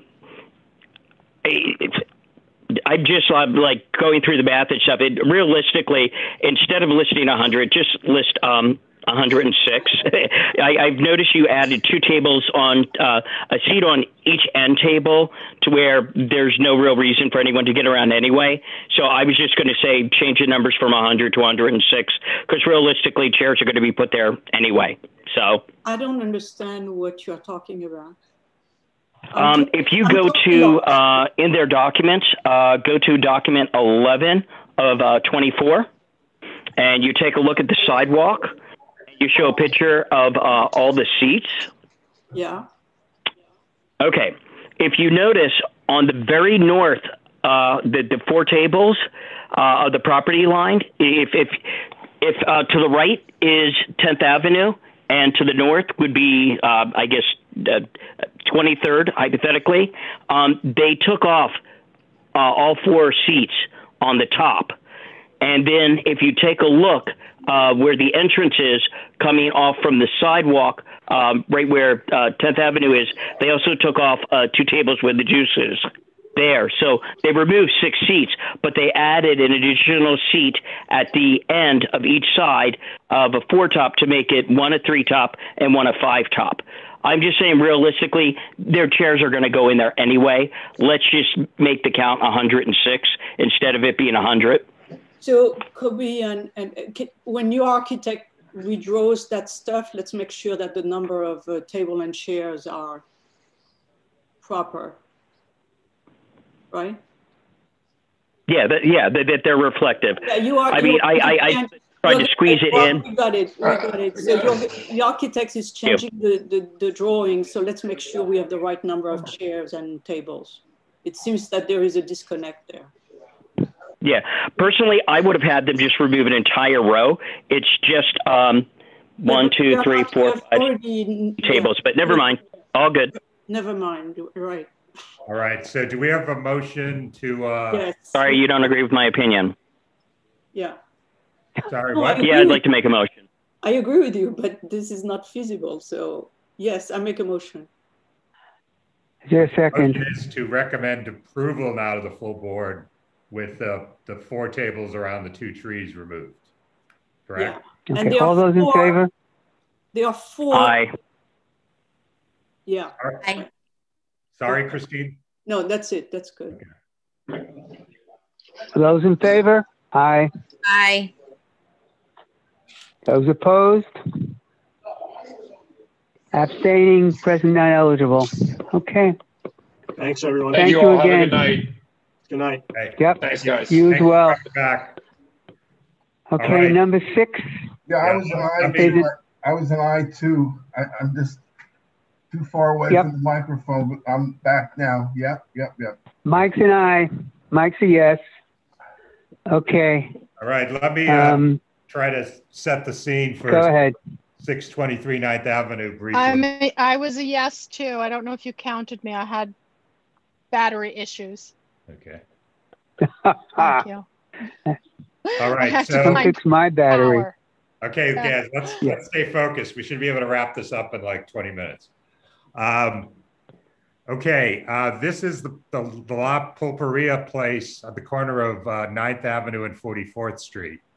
When they came with their initial application, you recall that there's a main entrance on 9th Avenue and then a small, what used to be a sort of takeout pizza place on 44th Street that has its own entrance. And one of the community's chief concerns when they came was how that little small space was going to be used.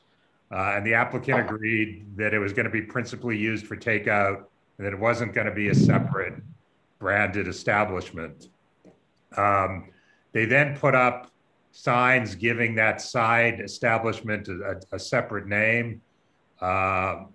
And also on social media had an Instagram account and I think a Facebook page, again, using this separate name for that space, calling it Mr. Bar Roz. At about the same time, this was in December, we got community reports that they saw lines of people waiting to enter on 44th Street and that the windows of the main establishment are all papered over, but people heard customers in there. And with the paper, no one could see what was going on or how many people were inside. This led this committee and then the full board to write a letter to the SLA in late December saying we weren't changing our recommendation of approval, but laying out these facts and reports to the SLA and asking them to sort of carefully look at this application and to make sure that it's going to be operated as one establishment. There was then the 500-foot rule hearing for this application, and the ALJ, chiefly relying on our December letter, determined that the liquor license would not be in the public interest. There's not a lot of reasoning. It sort of basically quotes portions of our letter and our conclusion that we want, well, what they say is CB4's letter concludes that the reported behaviors at these premises makes them uneasy of what is going on in the establishment and requests that the authority carefully evaluate the applicant's operations. Based on that, the ALJ concluded that a liquor license would not be in the public interest.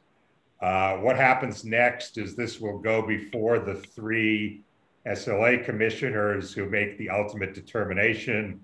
They're not bound by the ALJ's finding, but presumably they take them quite seriously.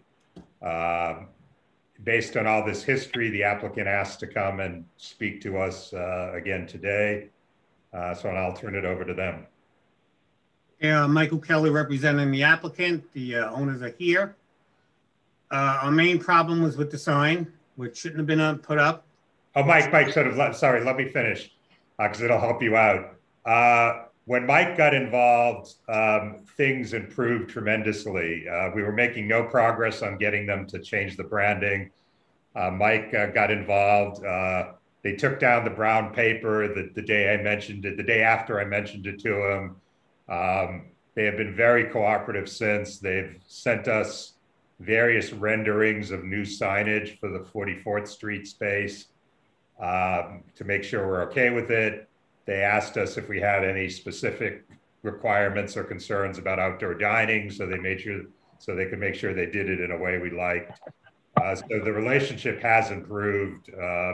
And some of this occurred before the 500-foot ruling, so it's not all in reaction to that. Go ahead, Mike. Hey, they did put the sign up with Mr. Barrow's name, Barrow's, a play on his name. And they were using the side for just the empanadas and brick oven food, resembling the old traditions in Latin America. As you know, the sign has changed. We did have lines out a couple of nights. We did have lines on December 5th, 6th, and onward for job interviews. The owners also had family and friend nights where they were allowing 17 people inside. So there were other friends and family showing up a little earlier, which accounted for the lines. There's no lines anymore. And the applicant's going to do their best to comply with everything they agreed to with the community board. And they do want to apologize for what happened. I guess I'm probably the person who lives nearest this place. And I know I and others, you know, in the immediate neighborhood do not want to, you know, put an applicant out of business over this. We also don't particularly want that space to be empty again. As people may remember, it was empty for about 5 years and became a major, you know, gathering point for drug dealing and other untoward behaviors. You know, the neighborhood is concerned about that. I guess what I would tell the applicant, though, is that as they've seen, this is a very active block association and block. And, you know, everything they do there is going to be carefully observed. And community members are going to report things to the SLA right away if there's any deviation from the stipulations and the method of operation. And we'll, you know, use those complaints to, you know, oppose renewal of a license in 2 years if this becomes problematic in any way. So I hope their recent behavior has been a sign of a change of heart to you know, being more community spirited. They fully understand that. Good. Why did they do it in the first place?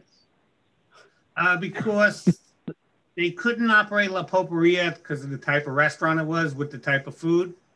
So they were doing basically empanadas and brick oven food, which is not their regular fare.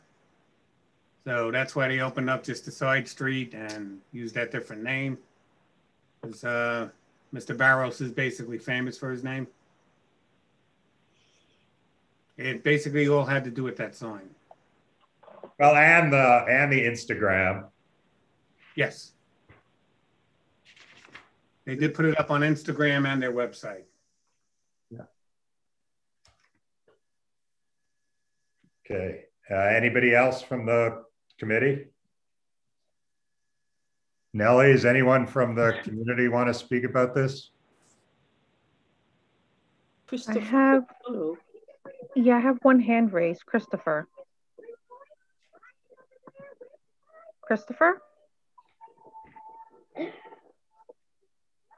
Christopher, you're on mute.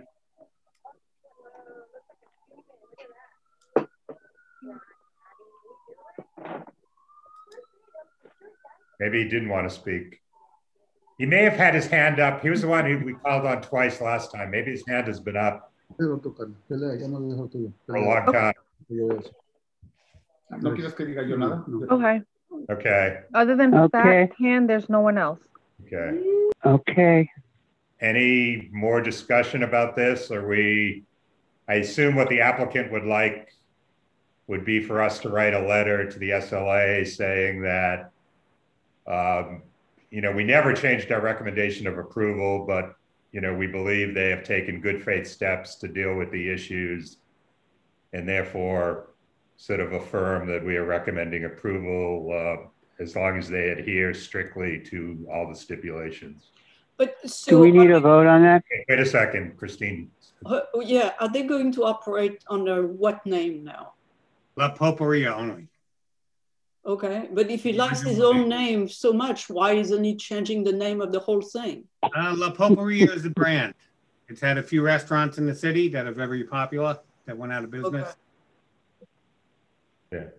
Yeah. Bert. Okay, my question then, Frank, do we need a vote? I believe we do, because we're going to have to write a letter to the SLA Okay. sort of along the line, if this is what we want to do along the lines I discussed. Okay, does anyone want to make go ahead, Christine, what were you saying? I was saying this is as Frank is really in the lead here.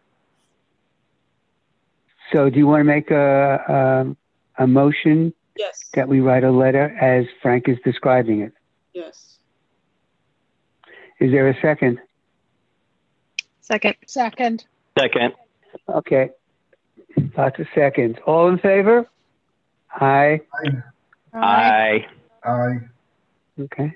Those opposed? Abstaining? Present not eligible. Okay. Okay. I think it passes. Thank you for coming back, gentlemen. Good night. Thank you. Thank you so Thank much. you. Okay? Thank you. Good night. Number 8 on our agenda. 7, as you know, was withdrawn. 8 is 62 Chelsea Piers. Is the applicant here? Yes, hi. I'm Harry Callion. I'm the general counsel of Bluestone Lane. Okay. Just to summarize, so again, we can move this quickly.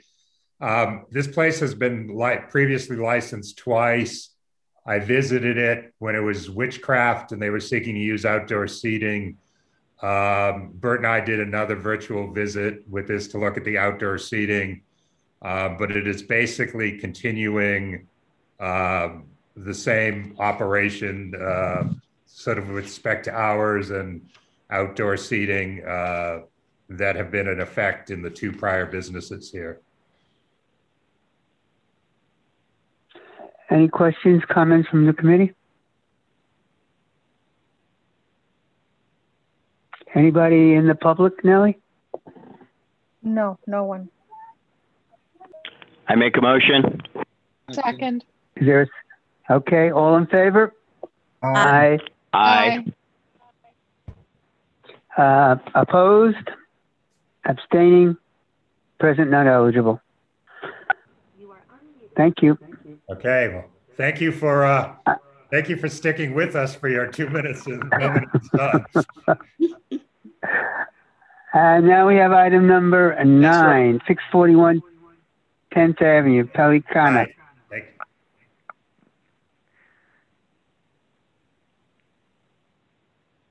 you. Is there anybody here from Pelicana?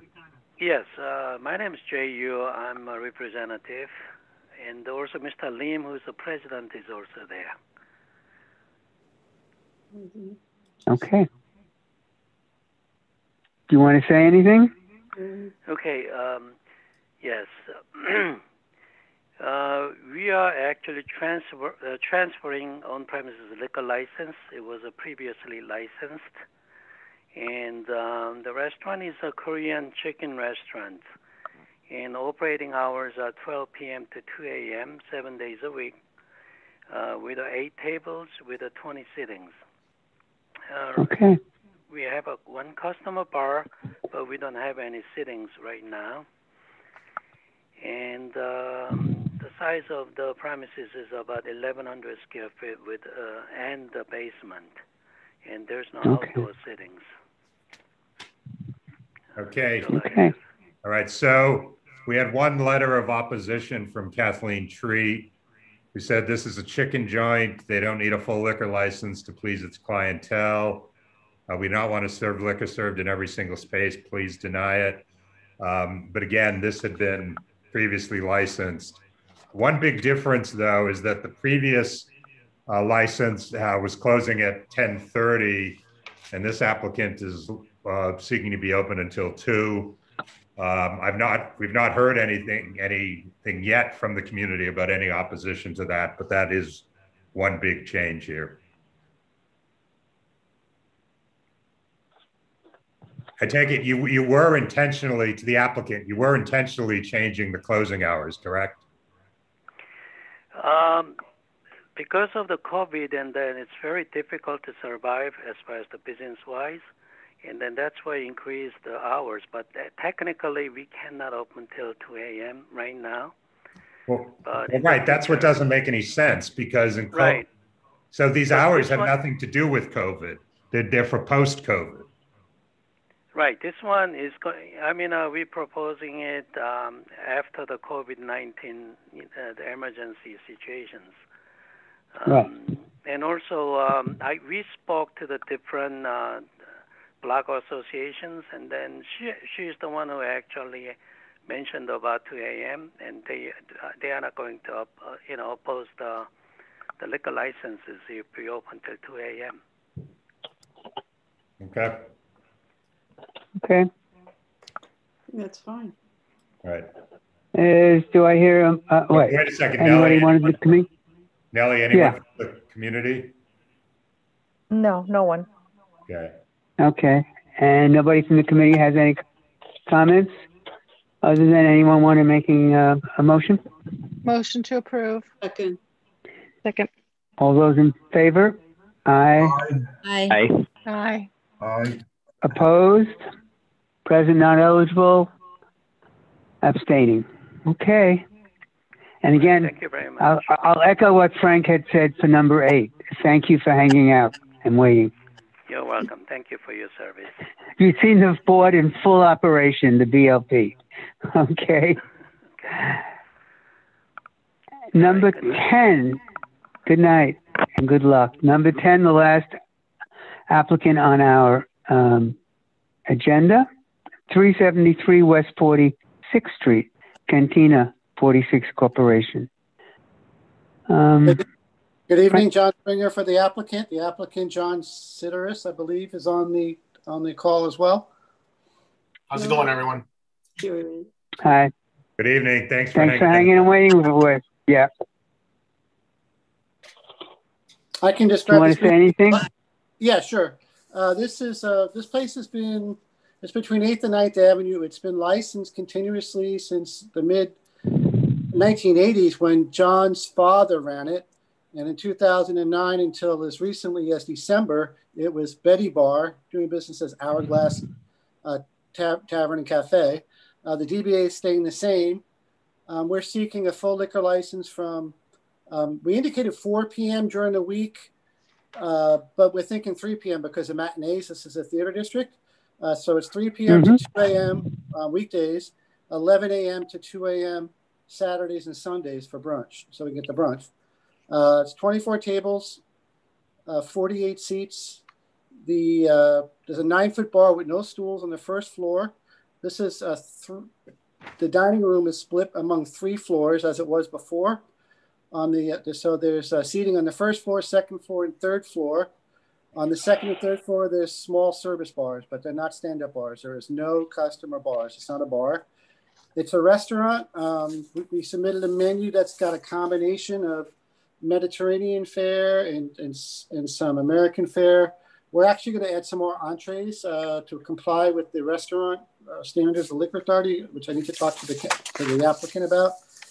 He is one of the principals. He'll manage the premise himself with assistant managers with requisite experience. He is one of the principals of the Landlord LLC as well. No outside areas, no live music, no dancing, no DJs, no promoters, no security, no queues outside. The last place had an approved, unenclosed Sidewalk Cafe. At some point in the future, we may come back for that, but we can't really do that now because they're not accepting applications, and it's going to take too long, so we're going to go without it. The occupancy of the space is 46. It's had a valid CO since 2008. There's no residential units in the building. There are 3 public bathrooms. Most of the licenses in this area are 2 a.m. and 4 a.m. There's a few that are for Chinese restaurants and whatnot that might be 11:30, but most of them are 2 and 4 a.m. It is a 500-foot situation, and we're happy to answer any questions you have. So John, a couple of things. If I remember right, it was all run by the same people, but upstairs was a small bar. Are they not keeping that distinction? It's going to be like sort of one restaurant through all the floors? That's right. It's one premise, one licensee, one operator, a stand-up customer bar on the first floor where with no stools. Yeah. Okay. And then a service bar on each, basically for wait staff because they can't go up and down the stairs with the drinks. Yeah. Okay. On page 2 of the STIP form, your numbers don't quite make sense because you have your C of O capacity at 42, but then you say you're going to have 48 seats. Well, it's a point well taken. We can remove those seats. Actually, a CO capacity is on the number of people. It's not on the number of seats. But we can, if the owner will agree to, we can remove the extra 6 seats. Well, except your staff also counts. Staff as well. I understand that. It's only a problem if all the seats are filled. If we don't have, if there's 46 people, yes, we understand that. How many staff are you going to have? John, what do you figure? 6 people, maybe? There's usually 5 people, 3 wait staff and dishman and a chef. That's pretty much it. Well, you're gonna have over 50 people at a full house with a capacity of 42. It doesn't work. We're gonna enforce the CO. There's not going to be more than 42 people, regardless of how many seats, physical seats. That's correct. The third floor may never have anybody up there. Right. The first floor is going to fill up. The second floor is going to fill up. Again, the CO is not. Yeah, but isn't the presence of the seats just sort of a temptation to use them if you? We will remove them. Okay. And I will amend page 2. Okay, and could you send us a revised floor plans showing where you're removing them? Of course. Okay, by February 22, please. Absolutely. And I see you're saying you are not going to have a storm enclosure, correct? It didn't have one before, John. I don't believe you. Oh no, it had one of the most notorious ones in the neighborhood. It actually had a table and chair in it. The tenant previously had a storm enclosure. We prefer to have the storm enclosure for more than just the rain reasons. Because of the night traffic, a lot of people take pleasure in peeing on the door as a hiding spot. It also serves as a purpose to keep the frontage of the store, which is very small, kind of quiet. I'm very active in the neighborhood. I'll tell you, there has been a lot of crime. I'd rather have two things protecting the entrance as opposed to one. All right. John, the rule, the law says that the enclosure cannot be more than 18 inches. You're aware. Right. That's correct, and I'm aware of that. So what you need to do is cut it down to 18 inches. Unfortunately, because of this particular building, the way the fire escape leads out, it needs to have that extra 2 inches. It's the only way to. What extra 2 inches? So there's a fire escape that's in front of the building. That fire escape has a ladder. It needs to have 2 inches so the fire escape could drop down for the clearance. Right. For the clearance. Otherwise, there's just physically no way. At 18 exact, it's landing right onto the canopy. It's just if you look at the shape of this property, it's not a square. It's a triangle. I call it the pizza. It's we're making the impossible work for quite some time. This thing has been a 30 years restaurant. It's not like we're not trying to recreate the wheel. I don't understand. I'm going to give me a second so I can look at it. What's the address? 373? 373 West 46th Street. So let me see the plan. What are you saying? It's all upside down. Are you saying the storm enclosure extends 2 inches beyond what is legally acceptable? No. That's correct. It just the top part. The actual doors themselves are actually much more in. The reason why if you guys just 2 inches, that's it. That's just so there could be a latch on top of the canopy. So if you see the picture, if you Google Earth the restaurant frontage, you'll see there's a fire escape that runs straight down. That ladder needs to be able to drop down. As per the fire department. And it's we're not reinventing the wheel. It's been like that, over 25 years. We're keeping the same exact design. So I don't understand. I don't see anything. Does the ladder drop? How does the ladder interact with the storm enclosure? So when the storm enclosure is there, it's unable, the ladder is unable in the event of a fire for someone to drop the ladder all the way and have clearance. Okay. With the space of the 2 inches, the ladder is able to fall all the way without being encumbered by the. But the ladder is on the right side or the left side. If you're looking at the space, it's on your left side. Yes. On the left side. So I'm not talking about that. I'm talking about the depth of the enclosure. The depth. It can only. The depth of the enclosure is right now at 3 or 4 feet. We're talking about bringing it back 18 inches. Bringing back the enclosure 18 inches. The storm enclosure can only extend 18 inches from the front of your building.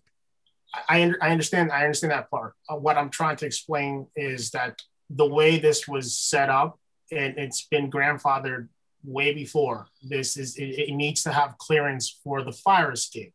Fire escapes are typically longer than 24 inches. It's just the way it's been for years. Go ahead. I don't follow you at all.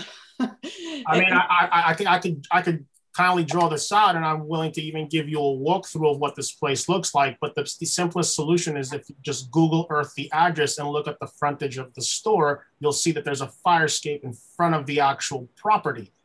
It overhangs from where the door would be. So that's why it has to, the 18 inches is encumbered by the fire escape. Well, right. So why does making the storm enclosure bigger allow the fire escape to work? Yeah.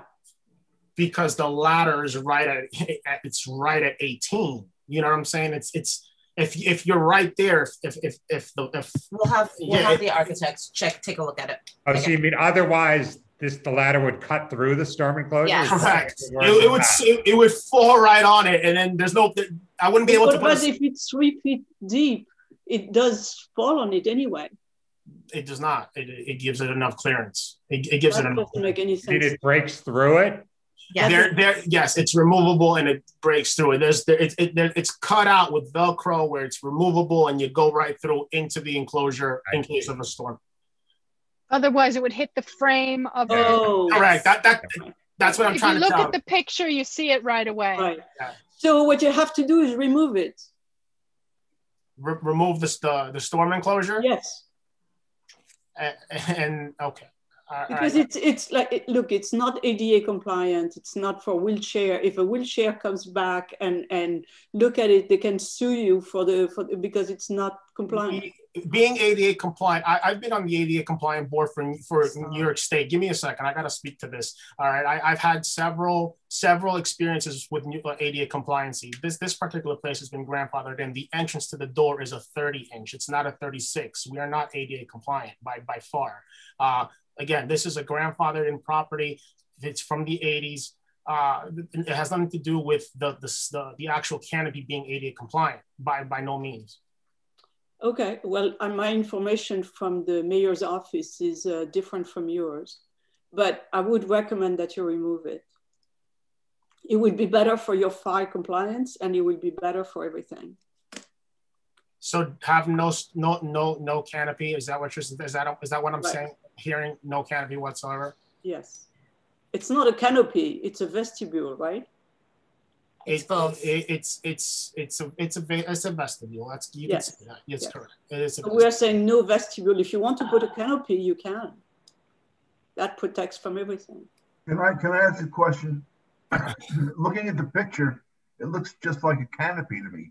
That's what it is. I thought that's what you guys are asking me. The canopy is. It's a canopy on top. Yeah, it's not a storm enclosure. A storm enclosure is one of the, well, you know what it is. Yeah. Frank, is there a storm enclosure? No, it's not. No.